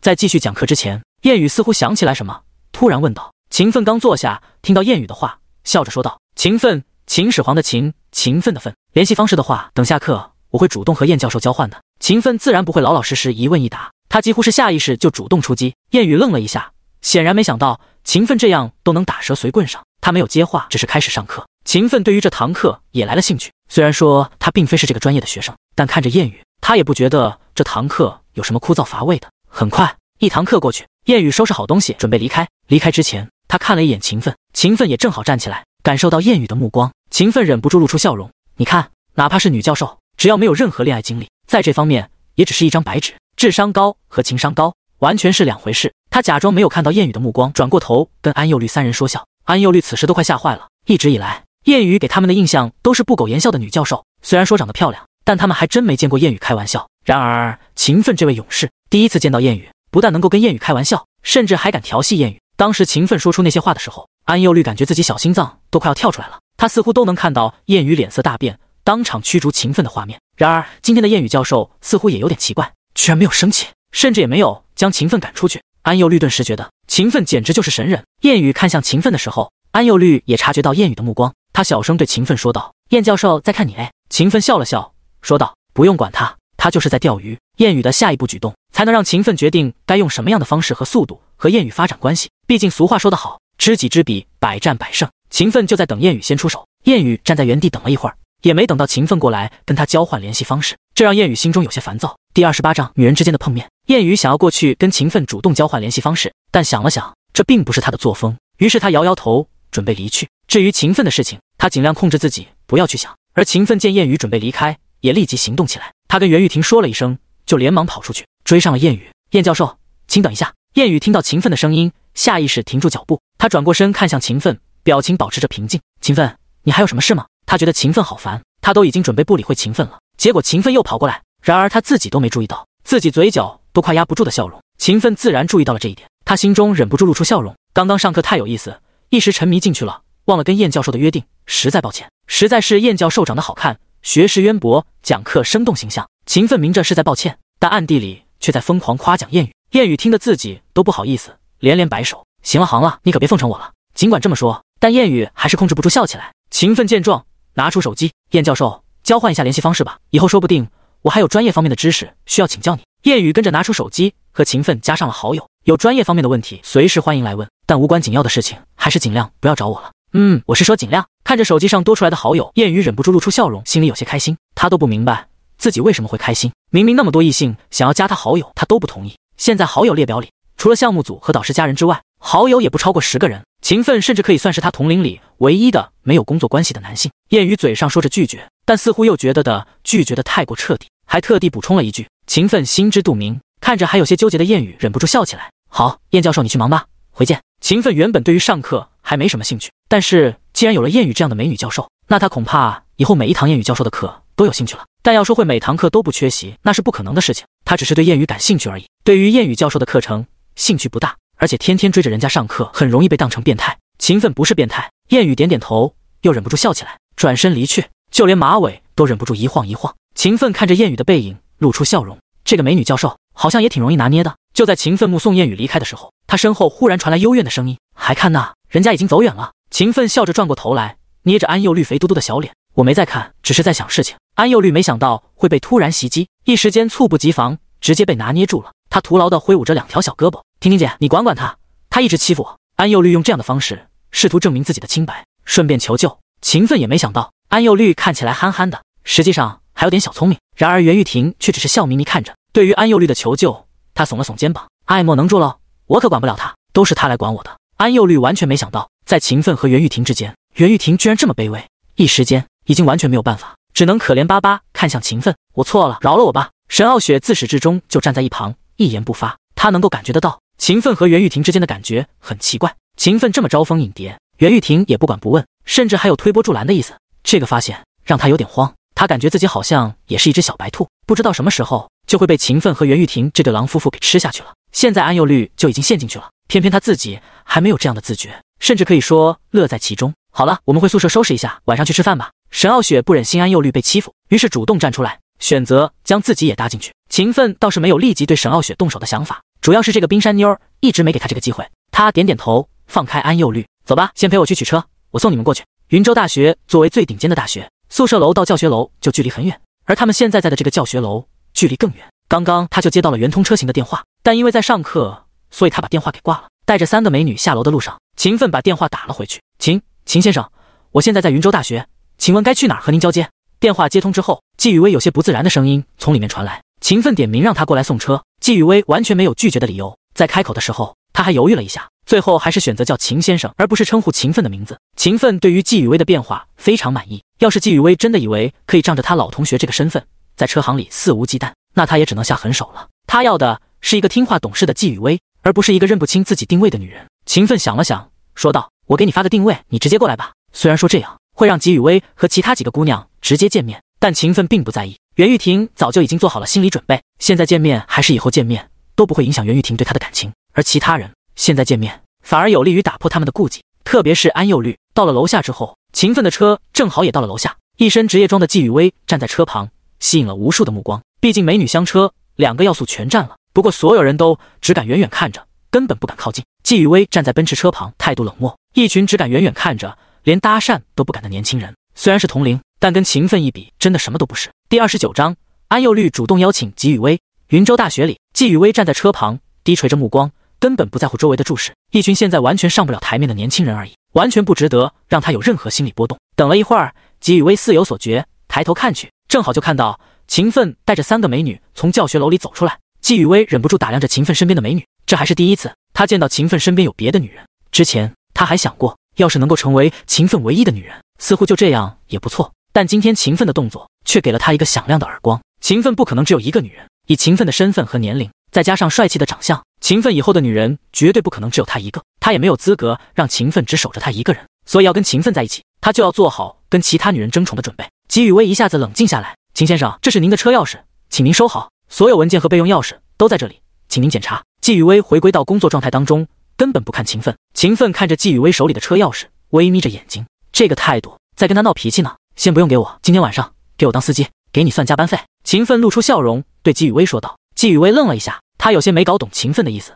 让他当司机，不怕他当电灯泡吗？纪雨薇有心想要拒绝，然而秦奋却说道，这是我的要求，如果你做不到，你知道后果。作为老板，他确实是有资格提出合理的要求。纪雨薇一时间不知道该说什么，只能闷闷不乐，拿着车钥匙。还别说，穿着一身职业装，还专门换了平底鞋之后，纪雨薇确实是很像一位美女司机。走吧，先送我们回宿舍楼下。秦奋坐在副驾驶上，让3个姑娘坐在后排，以迈巴赫的内部空间，后排空间完全足够。只不过秦奋原本是想买来自己坐着享受，现在却只能让其他人先享受了。当然这无所谓，秦奋以后有的是机会享受。袁玉婷3个姑娘也是第一次见识迈巴赫，坐在车里好奇地打量着。袁玉婷其实还好，毕竟上一次见识过秦奋的希尔贝之后，对于这样的车已经没什么概念。她知道这车应该很贵，也没有那么小心翼翼。沈傲雪和安幼绿则有些小心，但不得不说，坐在后排实在是太舒服了。2个姑娘依偎在一起，躺在座椅上都快睡着了。很快到了宿舍，迈巴赫的出现还是引起了一阵惊呼，这让秦奋有些头疼。迈巴赫也这样惊讶，这群人有点过了吧，真没见过世面是吧？袁玉婷叫着2个舍友去宿舍里换衣服了，车里只留下秦奋和纪雨薇。一时间车内安静下来，纪雨薇当然没什么好说的，她还没想好要怎么面对秦奋。秦奋也不着急，等了一会儿之后，他忽然开口，有什么感想吗？秦奋的语气很平静，纪雨薇同样很平静，没什么感想，感觉这才很正常。秦奋笑了笑，这说明纪雨薇已经接受了他有其他女人的事实，现在的问题就是纪雨薇还愿不愿意成为他的女人。机会已经放在你面前了，就看你要不要。这件事情我不会太主动。他看得出纪雨薇也是有野心的女人，而改变命运的机会他已经摆在纪雨薇面前，如果纪雨薇贪心想要更多，那他也没办法。纪雨薇陷入沉默，他当然也明白这个道理，所以他很纠结，给我一点时间，让我好好想想。他很清楚，跟着秦奋，他可能没办法拥有一个完美的婚姻，但能够换来的就是自由和自己想要的东西。秦奋点点头，不再多说，继续展示实力。秦奋没这个兴趣，如果纪雨薇愿意跟着他，那以后见识到秦奋其他实力的机会多的是，如果不愿意，展现实力也没有意义。3个姑娘打扮的倒是很快，简单换了一身衣服，化了个淡妆，3人就从楼上走下来。上车的时候，袁玉婷忽然说道，老公，要不要你来后排坐，我去前面。作为秦奋的女人，她看得出秦奋对这个长相漂亮的女司机也很有兴趣。袁玉婷倒是没有什么吃醋的想法，而且她这样做也是为了给秦奋创造机会。此话一出，后排刚刚坐好的安幼绿和沈傲雪都忍不住紧张起来。迈巴赫的后排空间确实是很大，但也没大到3个人坐在一起还能没有任何接触的地步。特别是安幼绿，因为她个子最小，所以一直都是被挤在中间。要是秦奋坐在后排的话，和安幼绿肯定会有很多身体上的接触。然而秦奋想了想，却摇摇头拒绝了。算了，你们坐在后面吧。安幼绿和沈傲雪都忍不住松了口气。晚上去哪儿吃？你们说地方，我来导航。安幼绿立马报了一个饭店的名字。秦奋点点头，让纪雨薇导航。纪雨薇对于那家店还算了解，因此导航也没开，直接开车过去了。距离也不远，就在大学城外面几公里的位置。下车的时候，安幼绿犹豫了一下，还是问道，这位姐姐要不要一起来？坐在驾驶座上的纪雨薇愣了一下，似乎根本没想到安幼绿还会邀请她。不过她摇摇头，不了，我等会儿下班了，随便吃点就行。秦奋看了她一眼，说道，一起吃吧，今晚我请客。听到秦奋都这么说，纪雨薇犹豫了一下，还是下车跟着几人一起。安幼绿跟在秦奋身边，有些气鼓鼓的，说好我请客的，你怎么还要抢啊？你再请客，以后我就还不亲了。秦奋忍不住笑了笑，他就喜欢安幼绿这可爱的样子。本来是你请客的，但我这不是带了一个自己的员工吗？所以这一顿还是我请吧，下一次再让你来。安幼绿一听，看向还穿着一身职业装的纪雨薇。第30章跟夏思雨告状。老牌炒鸡店，这是云州大学城附近很有名气的一个小饭店，消费不贵，饭菜好吃，安幼绿自然会选择这里。听秦奋说纪雨薇是员工，安幼绿忍不住好奇，你的员工？你还有公司吗？他只是知道秦奋有钱，却不知道秦奋还有产业。原本他还以为秦奋是富二代。秦奋点点头，雨薇是圆通车型的销售经理。他倒是没有多说什么，在安幼绿这样单纯的孩子面前装是没有意义的，因为他可能根本不清楚圆通车型代表什么。袁玉婷倒是了解一些，毕竟圆通车型在云州市的名声非常响亮，很多人买车的首选都是那里。圆通车行居然是你的？袁玉婷有些惊讶。沈傲雪也看过来，他显然也了解圆通车型的名声。今天刚刚接手。秦奋点点头，语气平淡。袁玉婷只知道秦奋有钱，还有别墅和跑车，却没想到还有那么大的产业，那可是圆通车型。别的不说，光是里面存放的那些车本身价值就有几十亿，好厉害啊！安幼绿忍不住惊叹，他对于圆通车行并不了解，只是听说过圆通车型的名声，因此在他眼里，秦奋就是一个年少有为的大老板，仅此而已。纪宇威忍不住撇嘴，但没多说什么。他虽然也不知道秦奋的其他产业，但猜测秦奋绝对不只是有这一份产业。不过他也没有多说，因为是秦奋请客，再加上身边带着4个美女，所以他要了个包间。幸好这饭店的包间有消费限制，所以空包间还挺多的。秦奋点了一大堆饭菜，但是没有点酒水。一群人一起饱餐一顿，吃过饭之后，一顿饭没有发生任何意外。回去的时候，秦奋对纪宇威说道：“你自己回去吧，我来开车。”纪宇威张了张嘴，想说什么，却没有说出来，只是点点头，自己打车离开了。他还是在犹豫，暂时没有放下心里的想法。秦奋开着车将沈傲雪和安幼绿送回了宿舍，然后带着袁玉婷回到了别墅。包满司，秦奋自然不会放过这个好机会，而且袁玉婷带给他的感觉和于兰梦完全不一样。再说了，才刚刚摧残过于兰梦，也要给于兰梦休息的时间。今天正好换袁玉婷来接班。袁玉婷虽然说也是才刚刚接受过洗礼，但毕竟已经休息了一天，而且她很用心、很努力、很主动，想要在秦奋心里占据更多的地位，因此表现得非常优秀，让秦奋非常满意。只可惜天生体质限制，让袁玉婷最后还是精疲力竭，无奈败下阵来。秦奋无奈摇头，到底还是他太强了，别人根本不是他的对手。一夜无话。第二天一早，秦奋起床，刚准备去公司里看看，忽然接到了夏思雨的电话，这让秦奋有些意外。喂，思雨。夏思雨的声音从电话里传来。秦奋，刚刚你的3个舍友过来告状，说你殴打同学。秦奋愣了一下，没想到这3个人居然会去告状，而且还是找夏思雨。不过似乎也挺正常，毕竟夏思雨就是负责他们班的辅导员，什么事情都是优先找夏思雨。只不过韩宇他们怎么都不可能想到，秦奋跟夏思雨私下里的关系居然会这么好。哼，他们活该，以前欺负我那么多次，现在被揍一次就告状了，跟小孩一样。秦奋有些不屑，这话说的让夏思雨都有些无奈。你为什么要动手呢？有什么事情你可以找我来解决啊。他本来还想当个说客，结果现在看来，这宿舍里的关系恐怕已经没法缓和了。秦奋也根本没有缓和的想法，宿舍里的3个人欺软怕硬，以后也不会有什么出息，而且哪怕是有出息，能比开了系统的他更厉害。这件事情我自己解决就行了，你不用操心。秦奋语气平静，根本没把这点小事放在心里。我听说你打他们打得很厉害，他们想要去医院验伤，说要告你。夏思雨语气里有些担心，毕竟韩宇他们3个说得很严重。秦奋听到这话，却忍不住笑了起来。没事儿，让他们去验伤就是了，反正有思雨你帮我遮掩，不会有问题的。秦奋都有些意外，要是按照以前夏思雨的性格，肯定会说他一顿，然后让他跟3个舍友道歉认错。但是现在夏思雨却根本没提这件事情。你可别胡说，我只会帮你劝劝他们，真要是有什么问题，我可帮不了你。夏思雨还是有些担心，他不知道秦奋的本事，实在不行你就花点钱跟他们私了吧，别把事情闹大了，真要是闹大了对你不好。夏思雨完全站在秦奋的角度出发，帮秦奋出主意。秦奋想都不想就拒绝，不用了，我跟他们没有什么好说的，你放心就是了。夏思雨见秦奋语气依然坚决，也就不再多说。好吧，那你小心一点。对了，昨天我的课你怎么没来？夏思雨主动跳过了这个话题，说起了昨天的事情。说到这个，夏思雨的语气里还有些幽怨。秦奋忍不住笑起来，昨天有事情要忙啊，而且也不是必修课。怎么想我了？夏思雨见秦奋说的这么直白，有些不好意思。别胡说，我只是关心一下我的学生。秦奋笑得更加开心了。原来我只是你的学生吗？你这么说，我可是会伤心的。夏思雨面对秦奋的调侃，有些受不了。你就知道欺负我？说着，夏思雨就忍不住有些撒娇。虽然年龄比秦奋更大，可秦奋的成熟却让夏思雨能够在秦奋面前当一个小女孩。欺负你是因为我喜欢你啊？秦奋来了一句深情告白。夏思雨听得脸色通红，心里忍不住感觉甜蜜。哼，你就会说好听的，不跟你多说了，我要去上课了。说完，夏思雨就挂断电话。第31章偶遇沈傲雪，模特公司。秦奋感觉自己攻略夏思雨的进度似乎有点慢了，而且还有点朝着谈恋爱的方向走了，这不好。但秦奋不得不承认，他确实非常享受这样的感觉。结束了通话之后，秦奋又拿出手机给于兰梦发了个消息。秦奋感觉怎么样了？此时正在店里的于兰梦看到秦奋的消息，有些无语。于兰梦，这都1天了，你才想起来关心一下我？他语气幽怨。昨天一整天，秦奋都没有给他发过消息，他还以为秦奋失踪了。要不是他买的东西都还在身边，他都怀疑是自己在做梦。秦奋倒是完全没有这样的自觉。秦奋，是啊，你要是身体好了，今天晚上我们继续。秦奋只关心能不能继续战斗。于兰梦看着秦奋的消息，人都傻了。想起那天晚上的疯狂，他现在都感觉有点腿软。不了，我感觉自己还没好，还需要再休息几天。你去祸害别的姑娘吧，实在不行，我帮你灌醉思雨，你对思雨下手吧。此时此刻，于兰梦无比庆幸自己只是秦奋的女人之一。要是秦奋天天那么高强度跟他战斗，她怕自己会死过去。为了自己的安全，于兰梦甚至不惜出卖好闺蜜。秦奋当然不会那么做，哪怕是他确实是有这样的想法，但也不至于做到这种程度。喝醉什么的，以后可以当做和自己女人之间的小情趣，但还没有拿下的女人，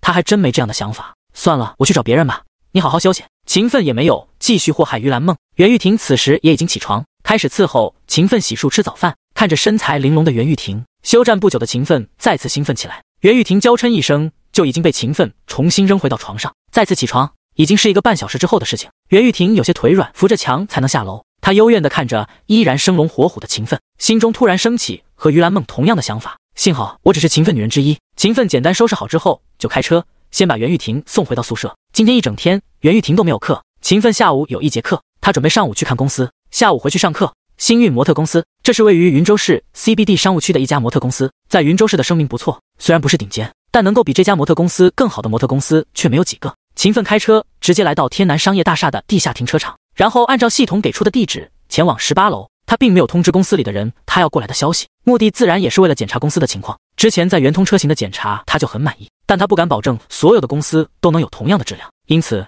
这样的检查还是很有必要的。而且这可是一家模特公司，既然是模特公司，那美女肯定非常多。秦奋也准备在公司当中挑选几个不错的美女。18楼电梯刚刚打开，秦奋就看到一道熟悉的身影站在新运模特公司门口。沈傲雪，你怎么在这里？秦奋有些惊讶，他没想到会在这里遇到沈傲雪。沈傲雪同样惊讶，他转头看着秦奋，美目中带着疑惑。我来是面试。他简单解释了一句，并没有询问秦奋的目的。犹豫了一下，他突然说道，我跟安安和婷婷都是好姐妹，希望你别伤害她们。这是第一次沈傲雪对秦奋说这么多话。秦奋惊讶地看着沈傲雪，沈傲雪也看着他，目光坚定。你不是学生吗？为什么会跑到这里来面试？秦奋没有顺着沈傲雪的话继续往下聊。从大学坐车到这里得1个多小时吧。很明显，他对沈傲雪出现在这里的原因更加在意。沈傲雪迟疑了片刻，点点头，我需要钱，这里的工作工资很高。秦奋没想到沈傲雪会这么诚实，他追问道，你那么缺钱吗？沈傲雪点头，跳舞很花钱，我只能自己赚钱。他没觉得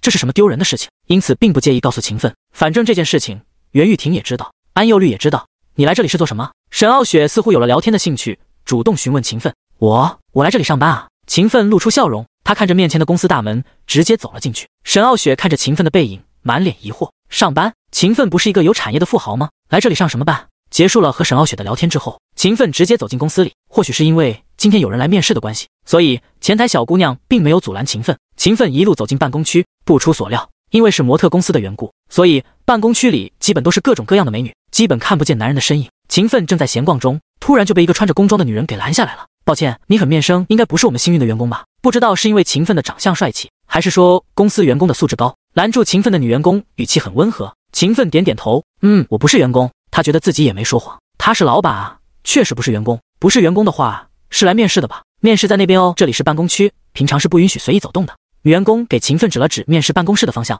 秦奋点点头，不错，我找你们的总监应该是叫杨倩吧？还有你们的总经理秘书好像是叫安雅婷。秦奋对于女员工的表现很满意，然而一开口却直接点名要见新运如今的2个负责人。因为公司规模的问题，所以新运最高职位就是总经理，然后就是总监和总经理秘书。女员工有些无语，哎呀，你这个人，我都跟你说了，面试区那边啊，你找杨总监和安秘书干嘛？女员工虽然在抱怨，但语气也并不恶劣。第32章，美女如云的模特公司。秦奋依然笑着，对于女员工的抱怨，他语气平静，你去找他们就是了，告诉他们我是秦奋。女员工翻了个白眼，吐槽道，你哪儿秦奋？等等，你叫秦奋？说到一半，女员工突然捕捉到了重点，她似乎有些不敢置信，连忙掏出手机翻起聊天记录。秦奋看着女员工的动作，大概猜到了什么。安雅婷应该跟你们下过通知了吧？公司换了新老板，新老板就叫秦奋。他笑着问道。女员工下意识点点头，看到那条消息之后，突然反应过来，所以说你就是新老板？秦奋依然笑着点头。如果没有第2个自称秦奋的人，那就是我了。女员工顿时僵住，脸色缓缓变得通红。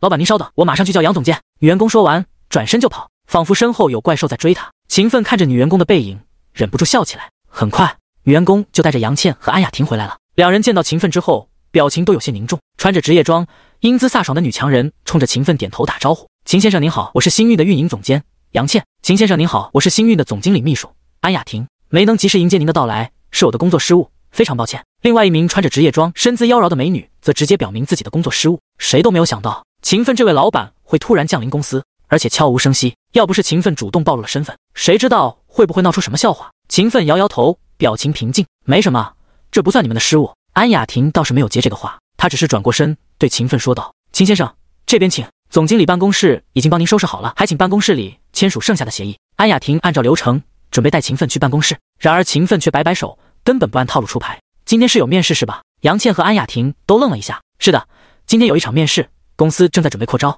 安雅婷最先反应过来，点点头。走吧，先去看看面试的情况。秦奋挥挥手，示意两人带路。安雅婷和杨倩对视一眼，都不明白这位新老板要干什么。不过两人还是带路，朝着面试的办公室走去。面试的办公室是一间很大的表演室，最中间坐了3个面试官，前面是一大块空地，给面试的选手表演的空间。秦奋3人走进来的时候，正好下一个面试的人才刚刚走进来，突然看到又进来3个人，顿时愣在原地，不知所措。3个面试官也站起来，中间那人说道：“杨总监，安秘书，你们这是？”安雅婷将秦奋让出来，语气中带着暗示：“这是我们的新老板，秦奋先生，过来查看面试的情况。”3个面试官看向秦奋，眨眨眼，有些不敢置信。他们也得到了老板换人的通知，但却没想到老板会直接跑到这里来。最中间的人连忙说道：“欢迎老板指导工作，老板有什么指教吗？”秦奋也不客气，直接走过去，拿起桌子上的简历。面试进行多少了？说着，秦奋看了一眼中间那个女人，长相中上，气质中上，整体中上。秦奋也没什么太高的要求，他总不能让他的模特公司里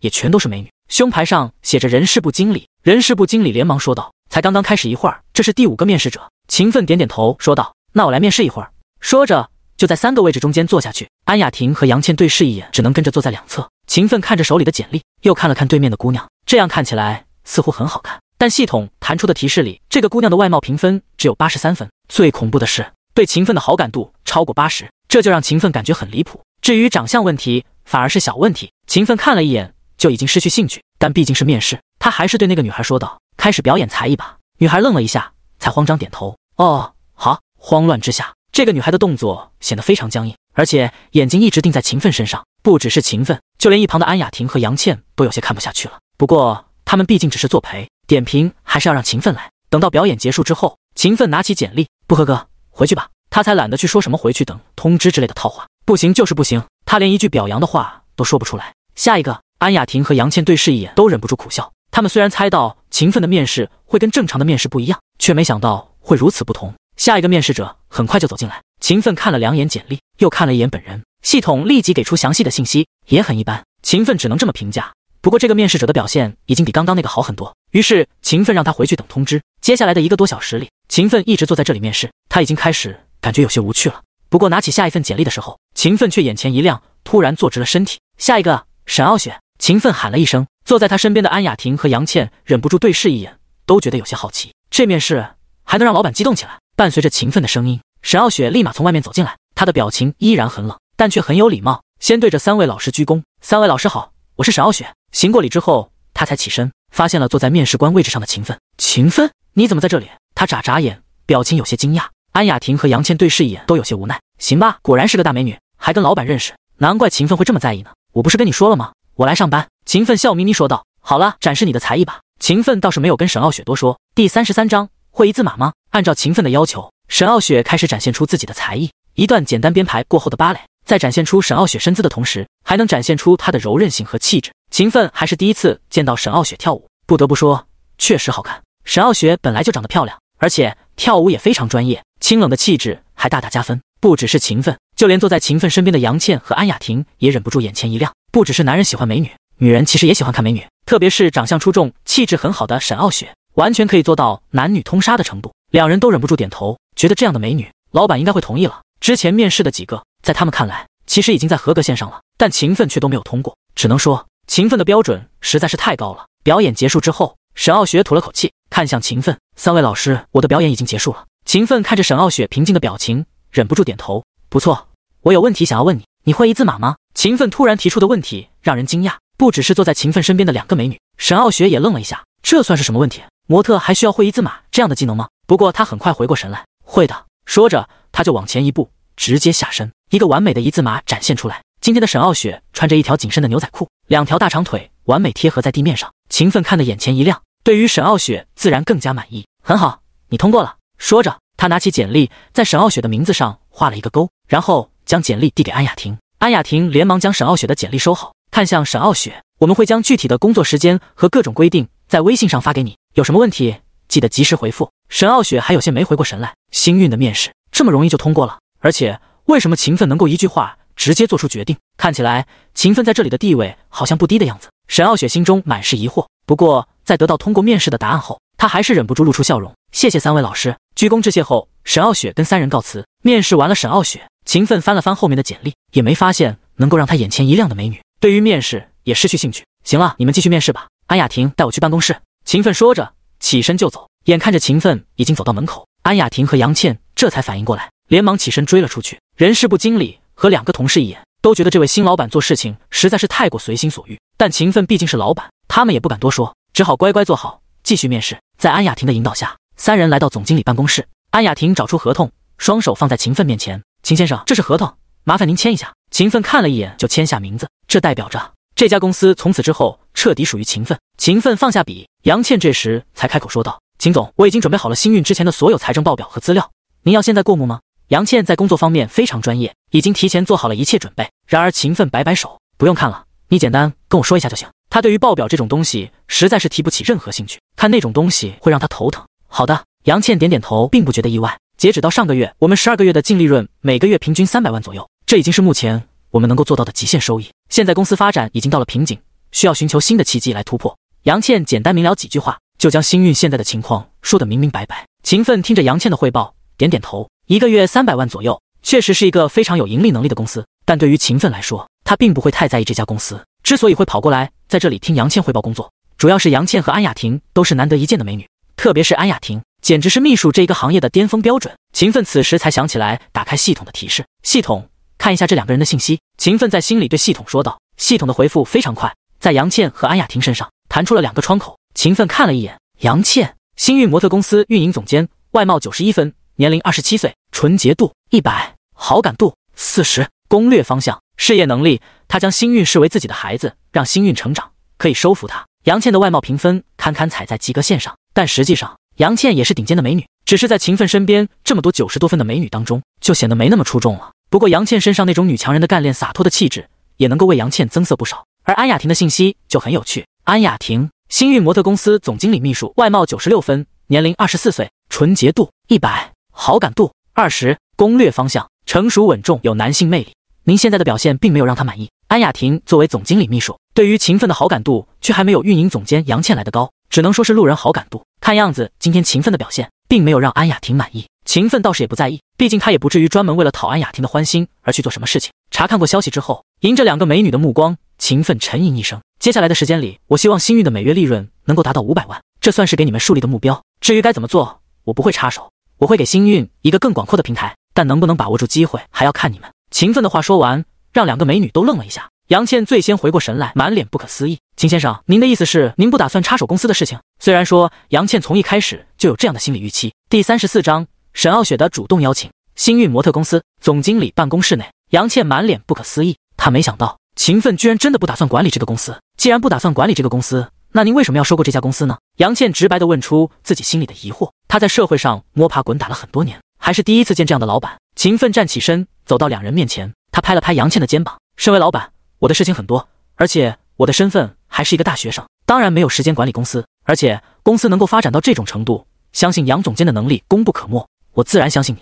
如果你能够将公司的利润提高到500万，而且保持3个月以上，我会重重奖励你。虽然事实上，哪怕是没有其他的产业，勤奋也不打算插手这公司的管理，但该说的话还是要说的。杨倩从震惊中回过神来，满脸无奈。可是有些事情，我这个总监没法做主，还是要请您过目才行啊。杨倩虽然说心中充满了抱负，但毕竟身份摆在这里，有些事情她也不敢越级替勤奋做主。然而面对杨倩的说法，勤奋却摆摆手，不用，我相信你，你自己做决定就行，只要你别背着我把公司卖了就行。勤奋开了个玩笑。安雅婷和杨倩配合着笑了笑，但表情还是很无奈。再说了，不是还有安雅婷在吗？你们2个人配合，我相信你们能够将新运做得更好。勤奋表情很认真，看得出他是确实准备将公司交给杨倩和安雅婷。2个姑娘对视一眼，都不知道该说什么了。好了，我还有事情，就先回去了。你们好好努力，有什么事情就打电话给我。勤奋拍了拍2个人的肩膀，带着满意的表情离去。安雅婷和杨倩目送着勤奋离开。等到勤奋离开后，杨倩忽然说道：“你说他这到底是什么意思啊？”安雅婷因为勤奋不在，而且跟杨倩的关系很好，因此开玩笑说道：“说不定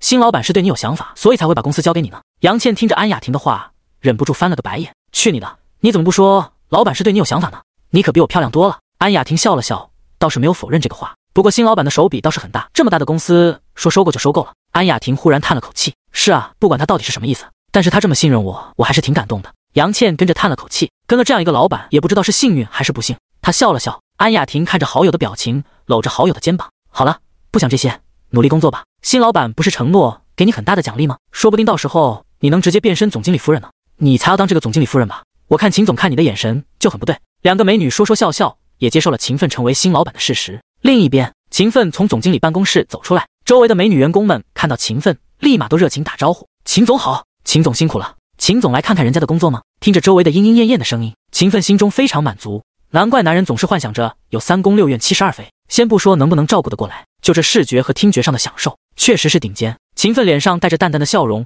给所有的员工点头回应，这才走出来公司。走出公司，秦奋站在电梯前，按下电梯，一道声音却忽然在他身后响起：秦奋，有时间可以聊聊吗？秦奋听到声音，回头一看，发现居然是沈傲雪。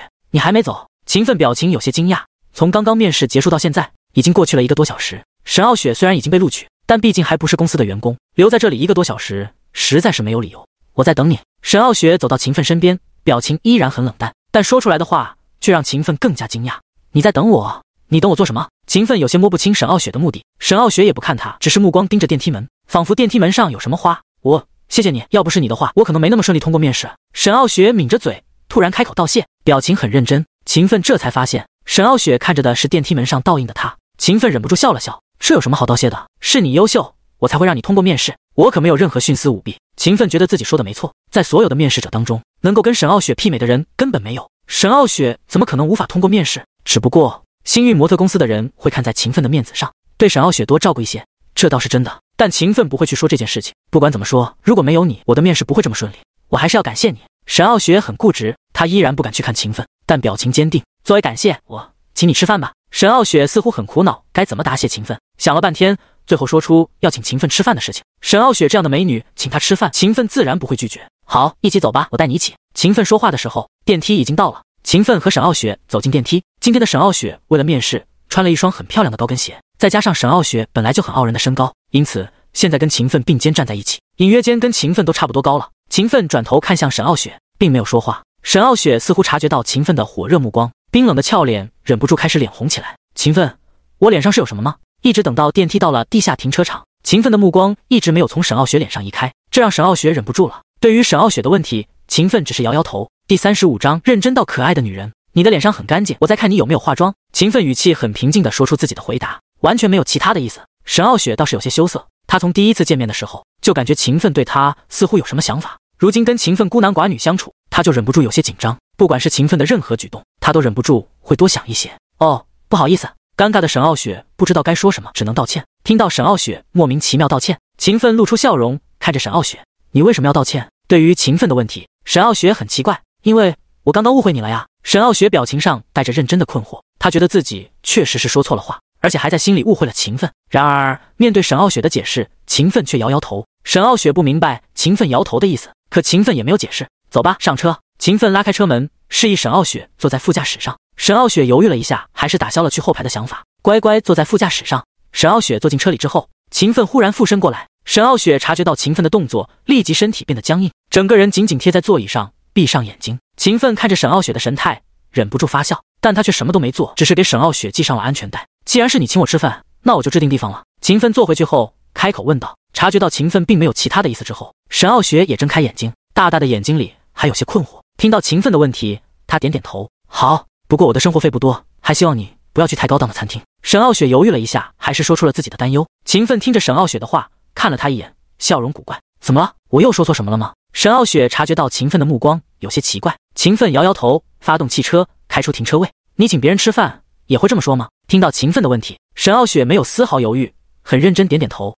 我每次跟婷婷和安安吃饭都会提前说好，他们也都知道我缺钱的事情，所以不会带我去很昂贵的餐厅。沈傲雪解释得很认真。秦奋发现沈傲雪好像对待任何事情都很认真，甚至认真到有些可爱。那其他人呢？比如说你的男朋友什么的？秦奋状若无意的随口问道。沈傲雪摇摇头，我没有男朋友，也从来没请过其他人吃饭。听着沈傲雪的回答，秦奋心中非常满意，不再继续说刚刚的事情。沈傲雪似乎很想追问，满脸都充满了求知欲，但见秦奋不再多说，也就不问了。很快，迈巴赫开到天南广场，秦奋已经来了不知道多少次，因此早已经轻车熟路。走吧，我知道一个好地方。秦奋将车停好之后，就对着副驾驶的沈傲雪说道。沈傲雪愣了一下，见秦奋没有帮他解开安全带的意思，这才连忙解开安全带下车。他跟在秦奋身后，看着秦奋在天南广场里七拐八拐，表情写满了纠结。秦奋一直注意着身后沈傲雪的表情，一看就明白这姑娘根本藏不住心里的事情，所有的情绪全都写在脸上了。但秦奋却没有任何要解释的意思。两人一前一后来到天南广场3楼的一家小饭店里，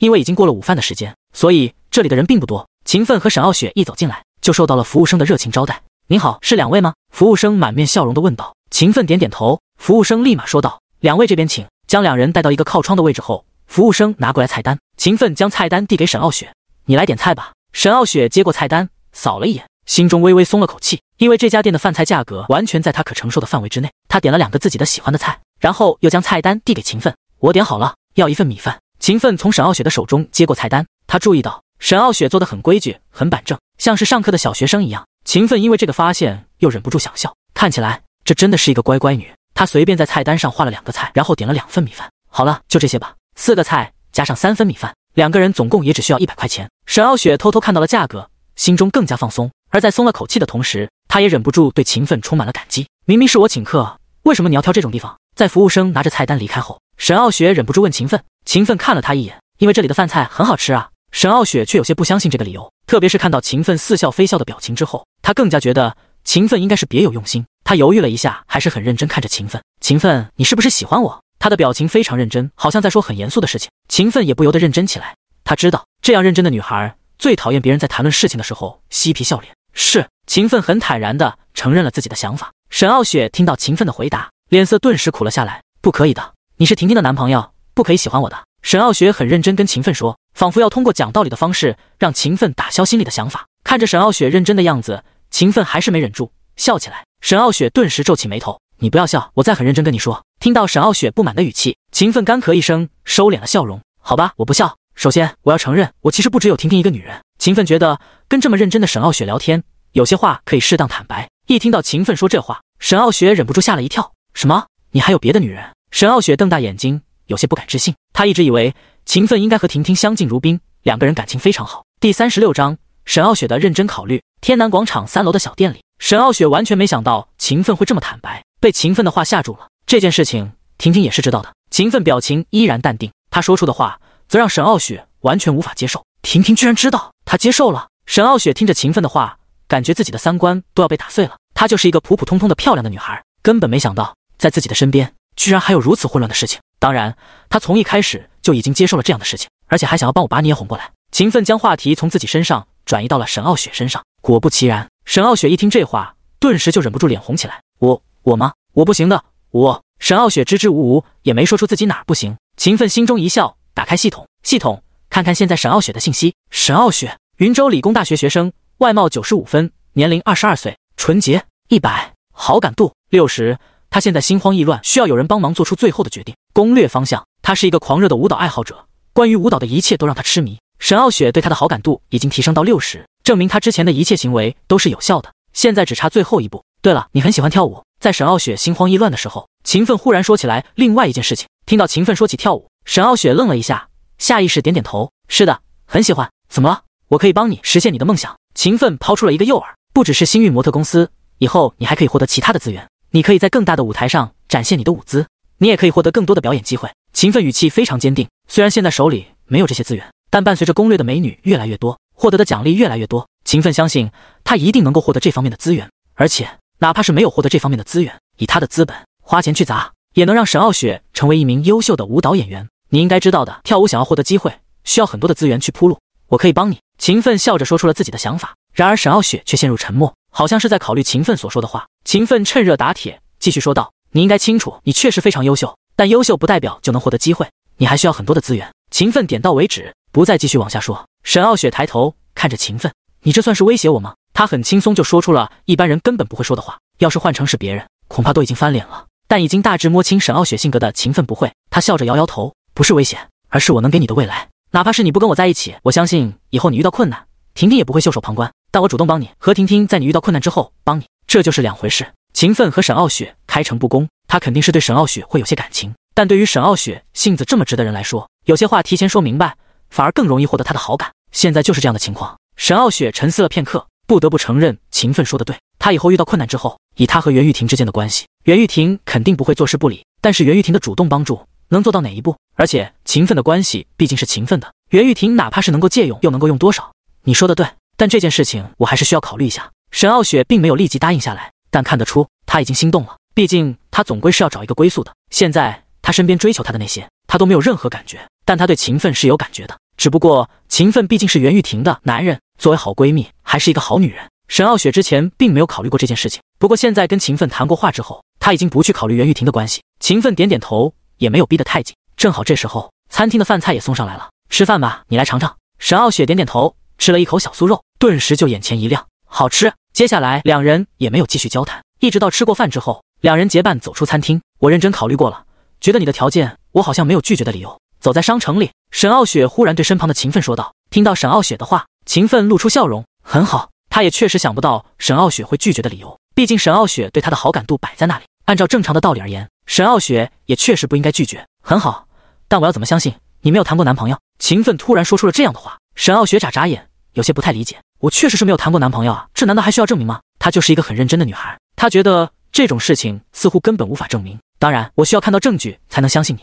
虽然说我肯定是会相信你的。勤奋说着很没有逻辑的话，可偏偏沈傲雪还就吃这一套。证明的话，我们可以去酒店，我可以给你证明。沈傲雪想到了证明的方法，但说这话的时候却忍不住脸红，主动带着男人去酒店，还是自己闺蜜的男朋友，这让她感觉自己很坏，但却非常刺激。勤奋眼神中带着笑意，她都没有想到事情会发展到这一步，但她好像没有拒绝的理由。可以，那跟我来吧。勤奋点点头，带着沈傲雪走向天南广场对面的博尔曼酒店。博尔曼酒店是云州市最顶尖的5星级酒店，再加上就坐落在天南广场的对过，只隔着一条路，因此生意也非常红火。勤奋直接带着沈傲雪开了一个套房。沈傲雪还是第一次看到勤奋这么消费，当听到一个房间居然都要8万8一天的时候，第37章吃掉沈傲雪。沈傲雪惊讶的瞪大眼，8万8一天的酒店房间，这已经超出她的想象。不过在见识到套房里的设施之后，沈傲雪似乎理解了为什么这个房间会价值8万8。华贵的装修，还有各种各样她从来没有见过的小家电，甚至是想象不到的精美的浴室，这一切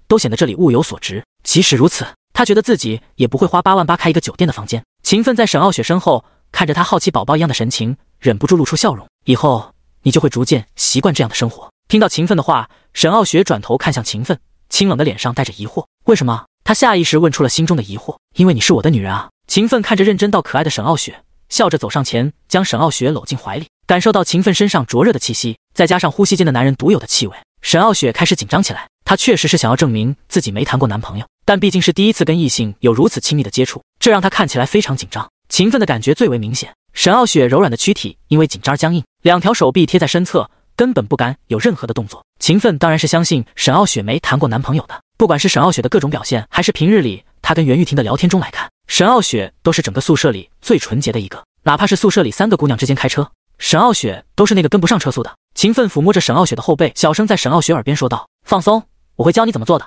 心急的男人这时候恐怕已经长驱直入，但勤奋不会，他要给沈傲雪一个难忘的第一次。在勤奋的温柔当中，沈傲雪逐渐放松下来，她笨拙地按照勤奋的指点开始给勤奋回应，修长的2条腿自然地缠在勤奋身上。半晌后，一声痛呼，沈傲雪的声音响起：我现在可以证明了吗？然而勤奋根本不想回答这个问题。一番手把手的教导之后，勤奋终于教会了沈傲雪一个成年人应该学会的事情。毕竟是第一次接受这样的教导，所以沈傲雪显得很笨拙，但看得出沈傲雪还是非常努力在学习。沈傲雪的态度让好为人师的勤奋非常满意，因此他在认真教导，让沈傲雪将一些舞蹈中的姿势用在实战当中。虽然说配合有些生硬，但却给了勤奋非常美好的体验。大战之后，沈傲雪精疲力竭躺在勤奋的怀里，她稍微恢复了一些力气之后，又抬起头问道：我现在可以证明了吗？勤奋还沉浸在极致的舒爽之中，听到沈傲雪居然还在纠结这种事情，有些哭笑不得。当然，我从一开始就相信你。沈傲雪听到勤奋的回答，她立马反应过来，你这个坏蛋，居然套路我！说着，沈傲雪拍打着勤奋的胸膛，跟勤奋打情骂俏。勤奋哈哈一笑，也不在意。他抚摸着沈傲雪的大长腿，在他身边所有的女人当中，目前沈傲雪的腿是最好看最长的，而且身体也是最柔软的。而且沈傲雪的颜值评分高达95分，仅次于安雅婷。当然，勤奋觉得可能沈傲雪的一些特点也有加分。你好好休息吧，我去洗个澡。勤奋拍了拍沈傲雪光滑的后背，起身就拿着手机走向浴室。沈傲雪无力的点点头，她还是第一次感觉这么累，好像浑身都散架了。特别是刚刚，勤奋还让她摆出了各种各样羞人的姿势。对于一个刚刚接触到战斗的萌新来说，沈傲雪感觉自己都快羞到晕过去了。躺在床上的沈傲雪想了想，还是决定拿出手机跟袁玉婷坦白这件事情。她不想因为这件事情让闺蜜两人之间有任何隔阂。想着，沈傲雪就拿出手机开始给袁玉婷发消息。另一边，在浴室当中的秦奋自然不知道沈傲雪的骚操作，哪怕是知道，恐怕也只会一笑而过。毕竟不管是袁玉婷还是沈傲雪，都不是她的对手。如果闺蜜两人坦白，说不定她还有机会让闺蜜两人一起联手对付她呢。这种事情想想就很有趣。不过秦奋现在的注意力并没有在这上面，他先打开了系统的界面，系统查看沈傲雪现在的信息，系统立马给出回复：沈傲雪，云州理工大学学生，外貌95分，年龄22岁，好感度100，永不背叛，言听计从。因为沈傲雪已经被攻略，所以秦奋这边看到的消息就变得非常简略，只有简简单单的2行。不过秦奋也没忘记沈傲雪的爱好，而且他之前也答应了沈傲雪要帮他实现梦想。系统，我的奖励呢？看过沈傲雪的信息之后，秦奋放心了，开始询问奖励的事情。系统的回复依然迅速：恭喜宿主获得博尔曼酒店全部股份，恭喜宿主获得天水一色酒吧，恭喜宿主获得天星娱乐公司全部股份。依然是清一色的3个奖励，这让秦奋有些无语。博尔曼酒店就是我现在住的这个酒店，这就成我的了。秦奋摸着下巴，觉得有些好笑，这奖励还真是来得及时。第2个奖励则是天水一色酒吧。秦奋对这个酒吧没什么印象，毕竟他从来就没有去过酒吧。不过看了一眼系统的提示之后，秦奋有印象了，这不就是学校后面很火的酒吧吗？秦奋眨眨眼，有些惊讶。天水一色酒吧的名气，哪怕是他这个从来没有去过酒吧的人都听说过，可见这个酒吧的名气在大学生群体当中有多大。有时间倒是可以去看看。秦奋点点头，他又看向第3个奖励，天星娱乐，好像有点耳熟。秦奋挠挠头，他最近到手的产业有些多，对于这个娱乐公司，他似乎有些模糊的印象，但却记不清了，只能摇摇头，暂时将这个想法抛开。第38章，沈傲雪和袁玉婷的闺中谈话。浴室里，秦奋看着奖励列表当中的天星娱乐，倒是没有在意，正好有个娱乐公司，也方便他给沈傲雪寻找资源。沈傲雪不就是想要跳舞吗？这个公司可以给沈傲雪铺路。秦奋想着，躺进刚刚放好水的浴缸里，刚泡了没一会儿，秦奋的手机突然响起来，来了一条信息。秦奋魂不在意，拿起来一看，却眼前一亮，因为来消息的人是吉雨薇。从上一次分别之后，吉雨薇回去就再也没有联系过秦奋。秦奋都想着找个时间再去指点一下吉雨薇，现在这消息不就来了吗？秦奋打开消息看了一眼，吉雨薇，老同学有时间吗？我想请你吃个饭，顺便聊点事情。秦奋看着消息想了想，然后才回复道：可以，不过我不想在外面吃，来我家里吧，下面给我吃。秦奋的话肯定是纯洁的，但别人会不会这么想那就不知道了。最起码现在的吉雨薇就不是这么想的，她已经不是刚刚踏上社会的纯洁的女人了，对于这样的话自然会忍不住想到另一层上去。对于秦奋的直白，她也有些不太自然，而且去了秦奋的家里，那就不是那么简单的事情了。孤男寡女2个人会发生什么，谁说得明白？哪怕是没有发生任何关系，别人也不会相信他了。所以这对于吉雨薇来说是一次很艰难的选择。他犹豫了很久才说道：非要去你家吗？然而他的消息发出去之后，很久秦奋都没有回复。秦奋当然看到了消息，可他看到的也是吉雨薇的犹豫。吉雨薇还是想要鱼和熊掌兼得，然而这个世界上怎么可能有这样的好事情呢？秦奋当然不会答应，所以他干脆就不回复。不回复就已经足够说明他的态度。另一边，在吉雨薇的家里，吉雨薇等了10几分钟也没有等到秦奋的回复，一时间也有些坐立难安。她作为难得的美女，而且从很早就出来开始打拼，几年时间里也遇到了不少人，很多人都会沉迷在她的美色当中，只要她稍微说2句好话，甚至主动邀请，别人就会答应她的一些请求。然而如今她在秦奋身上第一次吃瘪了，秦奋的淡定让她不由得怀疑自己当初的感觉是不是出错了。又等了一会儿，见秦奋还是没有回答，吉雨薇终于还是坐不住了。好吧，去你家，什么时候？吉雨薇一连2条消息过去，刚刚从浴缸里出来的秦奋看了一眼消息，露出笑容，但他依然没有着急回复，因为根本不需要着急。这种事情真正着急的人是吉雨薇，他现在稳坐钓鱼台，就等吉雨薇乱了分寸，擦干净身体，穿上浴袍，秦奋这才拿起手机：晚上我去接你，该怎么做你心里应该清楚。上一次让吉雨薇当司机的时候，他就从来没有掩饰过自己对于吉雨薇的想法和垂涎，吉雨薇心中也很清楚，所以他确实非常明白该怎么做。吉雨薇终于等到了秦奋的回复，不过看到秦奋的消息，他却又开始纠结起来，因为这实在是太快了，非要今天晚上吗？可以再等等吗？看着吉雨薇回复的消息，秦奋再次不说话了。再等等，这只会给吉雨薇犹豫的时间，犹豫的时间越长，吉雨薇就会越不坚定，也更容易发生意外。在真正拿下吉雨薇之前，秦奋不喜欢意外。果不其然，秦奋的沉默让吉雨薇有些慌了，他不想错过这个一飞冲天的机会，因此考虑了一下之后，他才拿起手机发消息：吉雨薇，好，今天晚上我给你发位置，你过来接我吧。他终于还是妥协了。秦奋看着吉雨薇的消息，露出笑容，只简单回复了一个字：好。发完消息，他就不再看手机，而是走出浴室。卧室里，沈傲雪还在跟袁玉婷发消息，看到秦奋出来，立马看着秦奋说道：“秦奋，我跟婷婷说了我们的事情。”秦奋听到沈傲雪的话，忍不住愣了一下：“你直接就说了？”他知道沈傲雪性子很直，但没想到会这么直接。他还在考虑该怎么跟袁玉婷说这件事情呢。沈傲雪很耿直的点点头：“直接说。”秦奋走过去，躺在沈傲雪身边：“来，我看看你们怎么说的。”秦奋说着就伸手去拿沈傲雪的手机，沈傲雪也没有丝毫犹豫，将手机递给秦奋。一个小小的举动，却能说明现在沈傲雪对于秦奋的认可。秦奋倒是也没有翻看其他的东西，只是往上滑聊天记录。他泡澡泡了半个多小时，这半个多小时里，两个美女倒是也没有聊太多的东西。沈傲雪所谓的直接说，是真的直接说了：“沈傲雪，婷婷，你男朋友刚刚跟我那个了。”沈傲雪，他还说你一直想撮合我们。沈傲雪，是真的吗？看着沈傲雪发出去的话，秦奋感觉有些无语。这个姑娘是真的直接。袁玉婷，雪雪，你说真的？袁玉婷显然也没搞清楚情况，她还没动手呢，怎么秦奋就已经拿下一个了？沈傲雪，是的，我们现在在博尔曼酒店的套房里。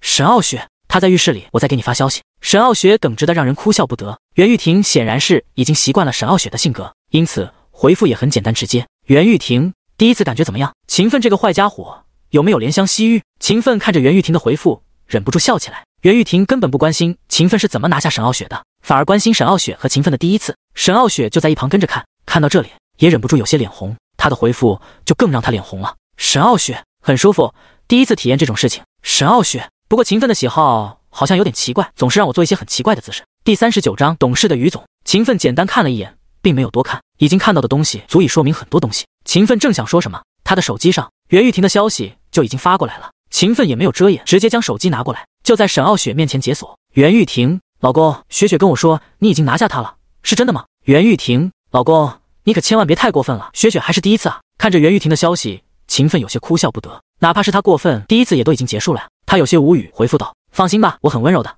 发完消息，秦奋总感觉怪怪的，三个人之间的相处似乎有些太过和谐了。不过袁玉婷和沈傲雪都没有这样的感觉，可能袁玉婷早就已经做好了心理准备，而沈傲雪第一次谈恋爱就遇到了秦奋这样的人，因此也被带坏了，觉得正常谈恋爱好像就应该这样。我准备出门办点事情，你在这里休息，还是我送你回去？秦奋放下手机，看向沈傲雪。沈傲雪想了想，起身活动了一下，我还是回去休息吧，婷婷也让我回去。沈傲雪站在地毯上，看着秦奋说道。秦奋点点头，他看着沈傲雪白玉一般的娇躯，又忍不住有些异动。不过他也知道，沈傲雪毕竟是第一次，现在还能活动，这也是因为常年跳舞锻炼，换成是其他人，现在恐怕已经起不来床。即使如此，沈傲雪也经不起下一次战斗了。走吧，我送你回去。两人穿好衣服之后，秦奋带着沈傲雪去办理退房手续。在办理退房的时候，秦奋刚要走出酒店大门，一道身影就急匆匆从后面追上来。秦先生，请等一下！来人着急喊着。秦奋回头看了一眼，发现是一个西装革履的中年人。西装革履的中年人一路跑到秦奋身后，气喘吁吁，原本一丝不苟的发型也有些散乱。秦先生，实在是抱歉，不知道您在本店入住，不知道您什么时候有时间，我们将转让协议签订一下。来人气喘吁吁，说话都不利索，而且看起来也有些莽撞。秦奋看着他，你是谁？秦奋还是第一次见到这个中年人。西装革履的中年男人似乎这才反应过来，拍了拍脑袋，实在是抱歉，忘了自我介绍，我是博尔曼酒店的总经理于永宁，您怎么称呼我都好，第一次见到您，我非常荣幸。稍微喘了两口气，于永宁总算是平静了一些，稍微恢复了作为商业大佬的气度。秦奋点点头，那我就叫你于总吧。于总，协议已经拟定好了。听到秦奋的话，于永宁点点头，在您全资收购酒店之后，我们就已经敲定好了合同，就等您签字了。本来我还想给您打个电话，可刚刚看到您居然就住在酒店里，我这不是立马就追出来了吗？于永宁解释自己出现在这里的原因。秦奋点点头，那我们就先回去签合同吧。秦奋看了一眼沈傲雪，沈傲雪自然没有任何意见，虽然说已经跟秦奋在一起，但他对于秦奋的了解非常少，正好可以借助这个机会了解一下秦奋。两人跟着于永宁重新回到酒店里，电梯一路上升，来到套房下面一个楼层。秦先生，您要是对于本店满意，以后套房永远为您预留一套。走出电梯的时候，于永宁对秦奋说道。秦奋想了想，还是点头，那就给我留一套吧，我不定时会过来住一下。虽然说有云端心愿的别墅，但他不可能所有的女人都带到别墅里去。在没给这些姑娘们买房子之前，博尔曼酒店的套房就是一个不错的选择。于永宁点点头，又说道：秦先生，我想要将您的照片和名字在整个酒店当中都公布一下，也方便您以后再次光临本店，您觉得如何？他之所以这么做，也是为了避免以后秦奋在博尔曼遇到什么不好的事情。秦奋依然点头，可以，你能这么想很不错。沈傲雪自始至终跟在秦奋身边，一言不发。他还是第一次见到在处理公务的秦奋，顿时觉得秦奋好像换了一个人一样。于永宁这个名字他悄悄记在心里，他还是第一次见到这样的大人物，5星级酒店的总经理，还是博尔曼的总经理。对于沈傲雪这个普通人来说，也算是顶尖的大人物了。在聊天的过程当中，于永宁的目光一次都没有看向沈傲雪。虽然说他对沈傲雪非常好奇，但秦奋不主动介绍，他也不敢多问。总经理办公室里，秦奋在转让协议上签下了自己的名字。于永宁连忙拿出5张卡，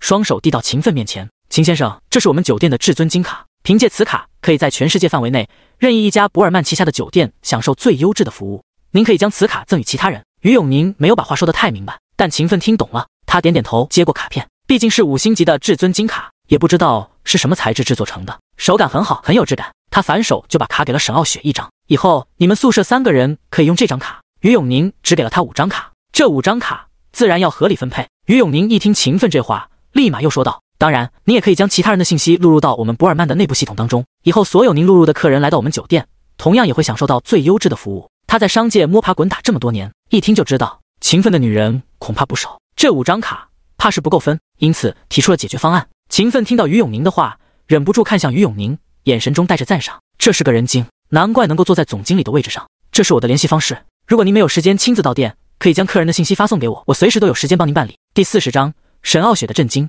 5星级酒店的服务，秦奋没什么感觉，但于永宁的态度让秦奋非常满意。这个人将秦奋的顾虑完全考虑到了，并且给出了解决方案，完全方便了秦奋。秦奋点点头，他看着于永宁，语气中充满了赞赏：“你很不错，好好努力，酒店我就交给你了，别让我失望。”于永宁一听秦奋这话，顿时心花怒放。他知道自己的一切努力获得了秦奋这位新老板的认可，他的位子算是保住了。不仅如此，他未来甚至还有可能更进一步。想到这里，他对于秦奋更加恭敬。能为您效劳是我的荣幸。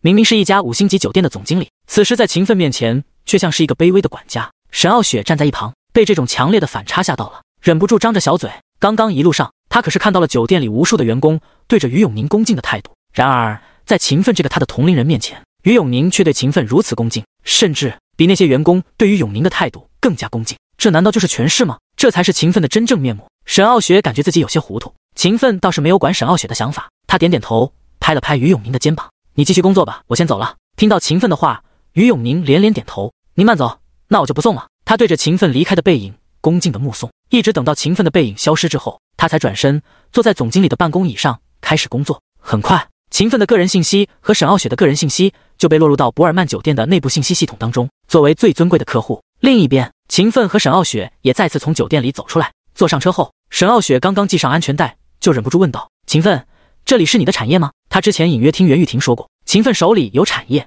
但没想到云州市鼎鼎有名的博尔曼酒店居然也是秦奋的产业，而且今天才刚刚签订转让协议，也就是说秦奋手里还有其他的产业。然而秦奋却并没有回答这个问题，而是笑着说道：“还叫我的名字？”沈傲雪听到秦奋的问题，愣了一下，有些没反应过来：“不叫名字，那叫什么？”看着沈傲雪傻呆呆的样子，秦奋忍不住想笑，这个姑娘还真是单纯，这都不知道。不过这样也好，恐怕所有的第一次都是她的。你可以回去问问婷婷。秦奋也没有回答。沈傲雪点点头，将这件事情放在心里。至于产业的事情，你以后总会见到的，这里只是我的产业之一。秦奋说这话也充满了底气，毕竟光是现在他手里的产业就有接近10个，等以后他身边的女人越来越多，他的产业也会越来越多。沈傲雪听着秦奋的话，心中更加震惊，这还只是产业之一，这已经是一家5星级酒店了啊！想到这里，沈傲雪似乎想到了什么，连忙拿出手机开始操作起来。秦奋也没有在意，不过在沈傲雪操作的时候，他忽然想起来，应该给沈傲雪也发一点生活费，毕竟其他的女人有生活费，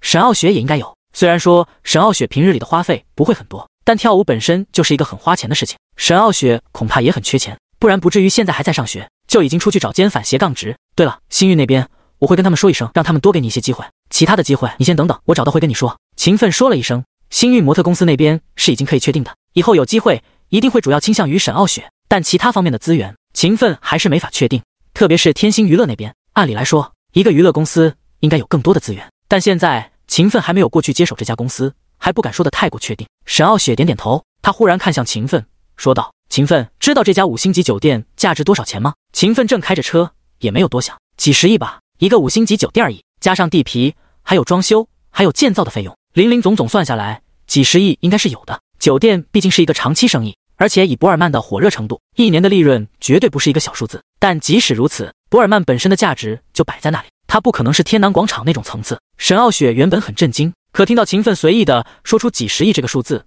还是有些无语。这可是几十亿，怎么在秦奋嘴里说出来就跟几10块钱一样轻松？不过他还是说道：“博尔曼的价值在网络上的评估接近100亿。勤奋，你可是有100亿了。沈傲雪虽然说并不拜金，但现在她毕竟是勤奋的女人，勤奋有钱，她比勤奋还要开心。勤奋有些无语，这就是一个博尔曼的5星级酒店而已。博尔曼真正的价值在于全国连锁，很多地方都有博尔曼的酒店，甚至一些博尔曼酒店的档次会更高。更何况现在在云州市这边，天南广场的价值可比博尔曼高多了。勤奋笑了笑，问道：那你查一下天南广场的总价值应该是多少？沈傲雪点点头，又开始在手机上搜索起来。勤奋这才明白，这个姑娘居然在手机上查询博尔曼酒店的价值。网络上的消息你看看也就行了，很多东西都是不公开的，外人的估值也根本不准确。你要是真想知道，可以问于永宁，现在他就是博尔曼的老板。于永宁在这方面的问题肯定不会说假话，而于永宁作为博尔曼的总经理，给出的答案肯定要比网络上的答案更加真实可靠。沈傲雪点点头，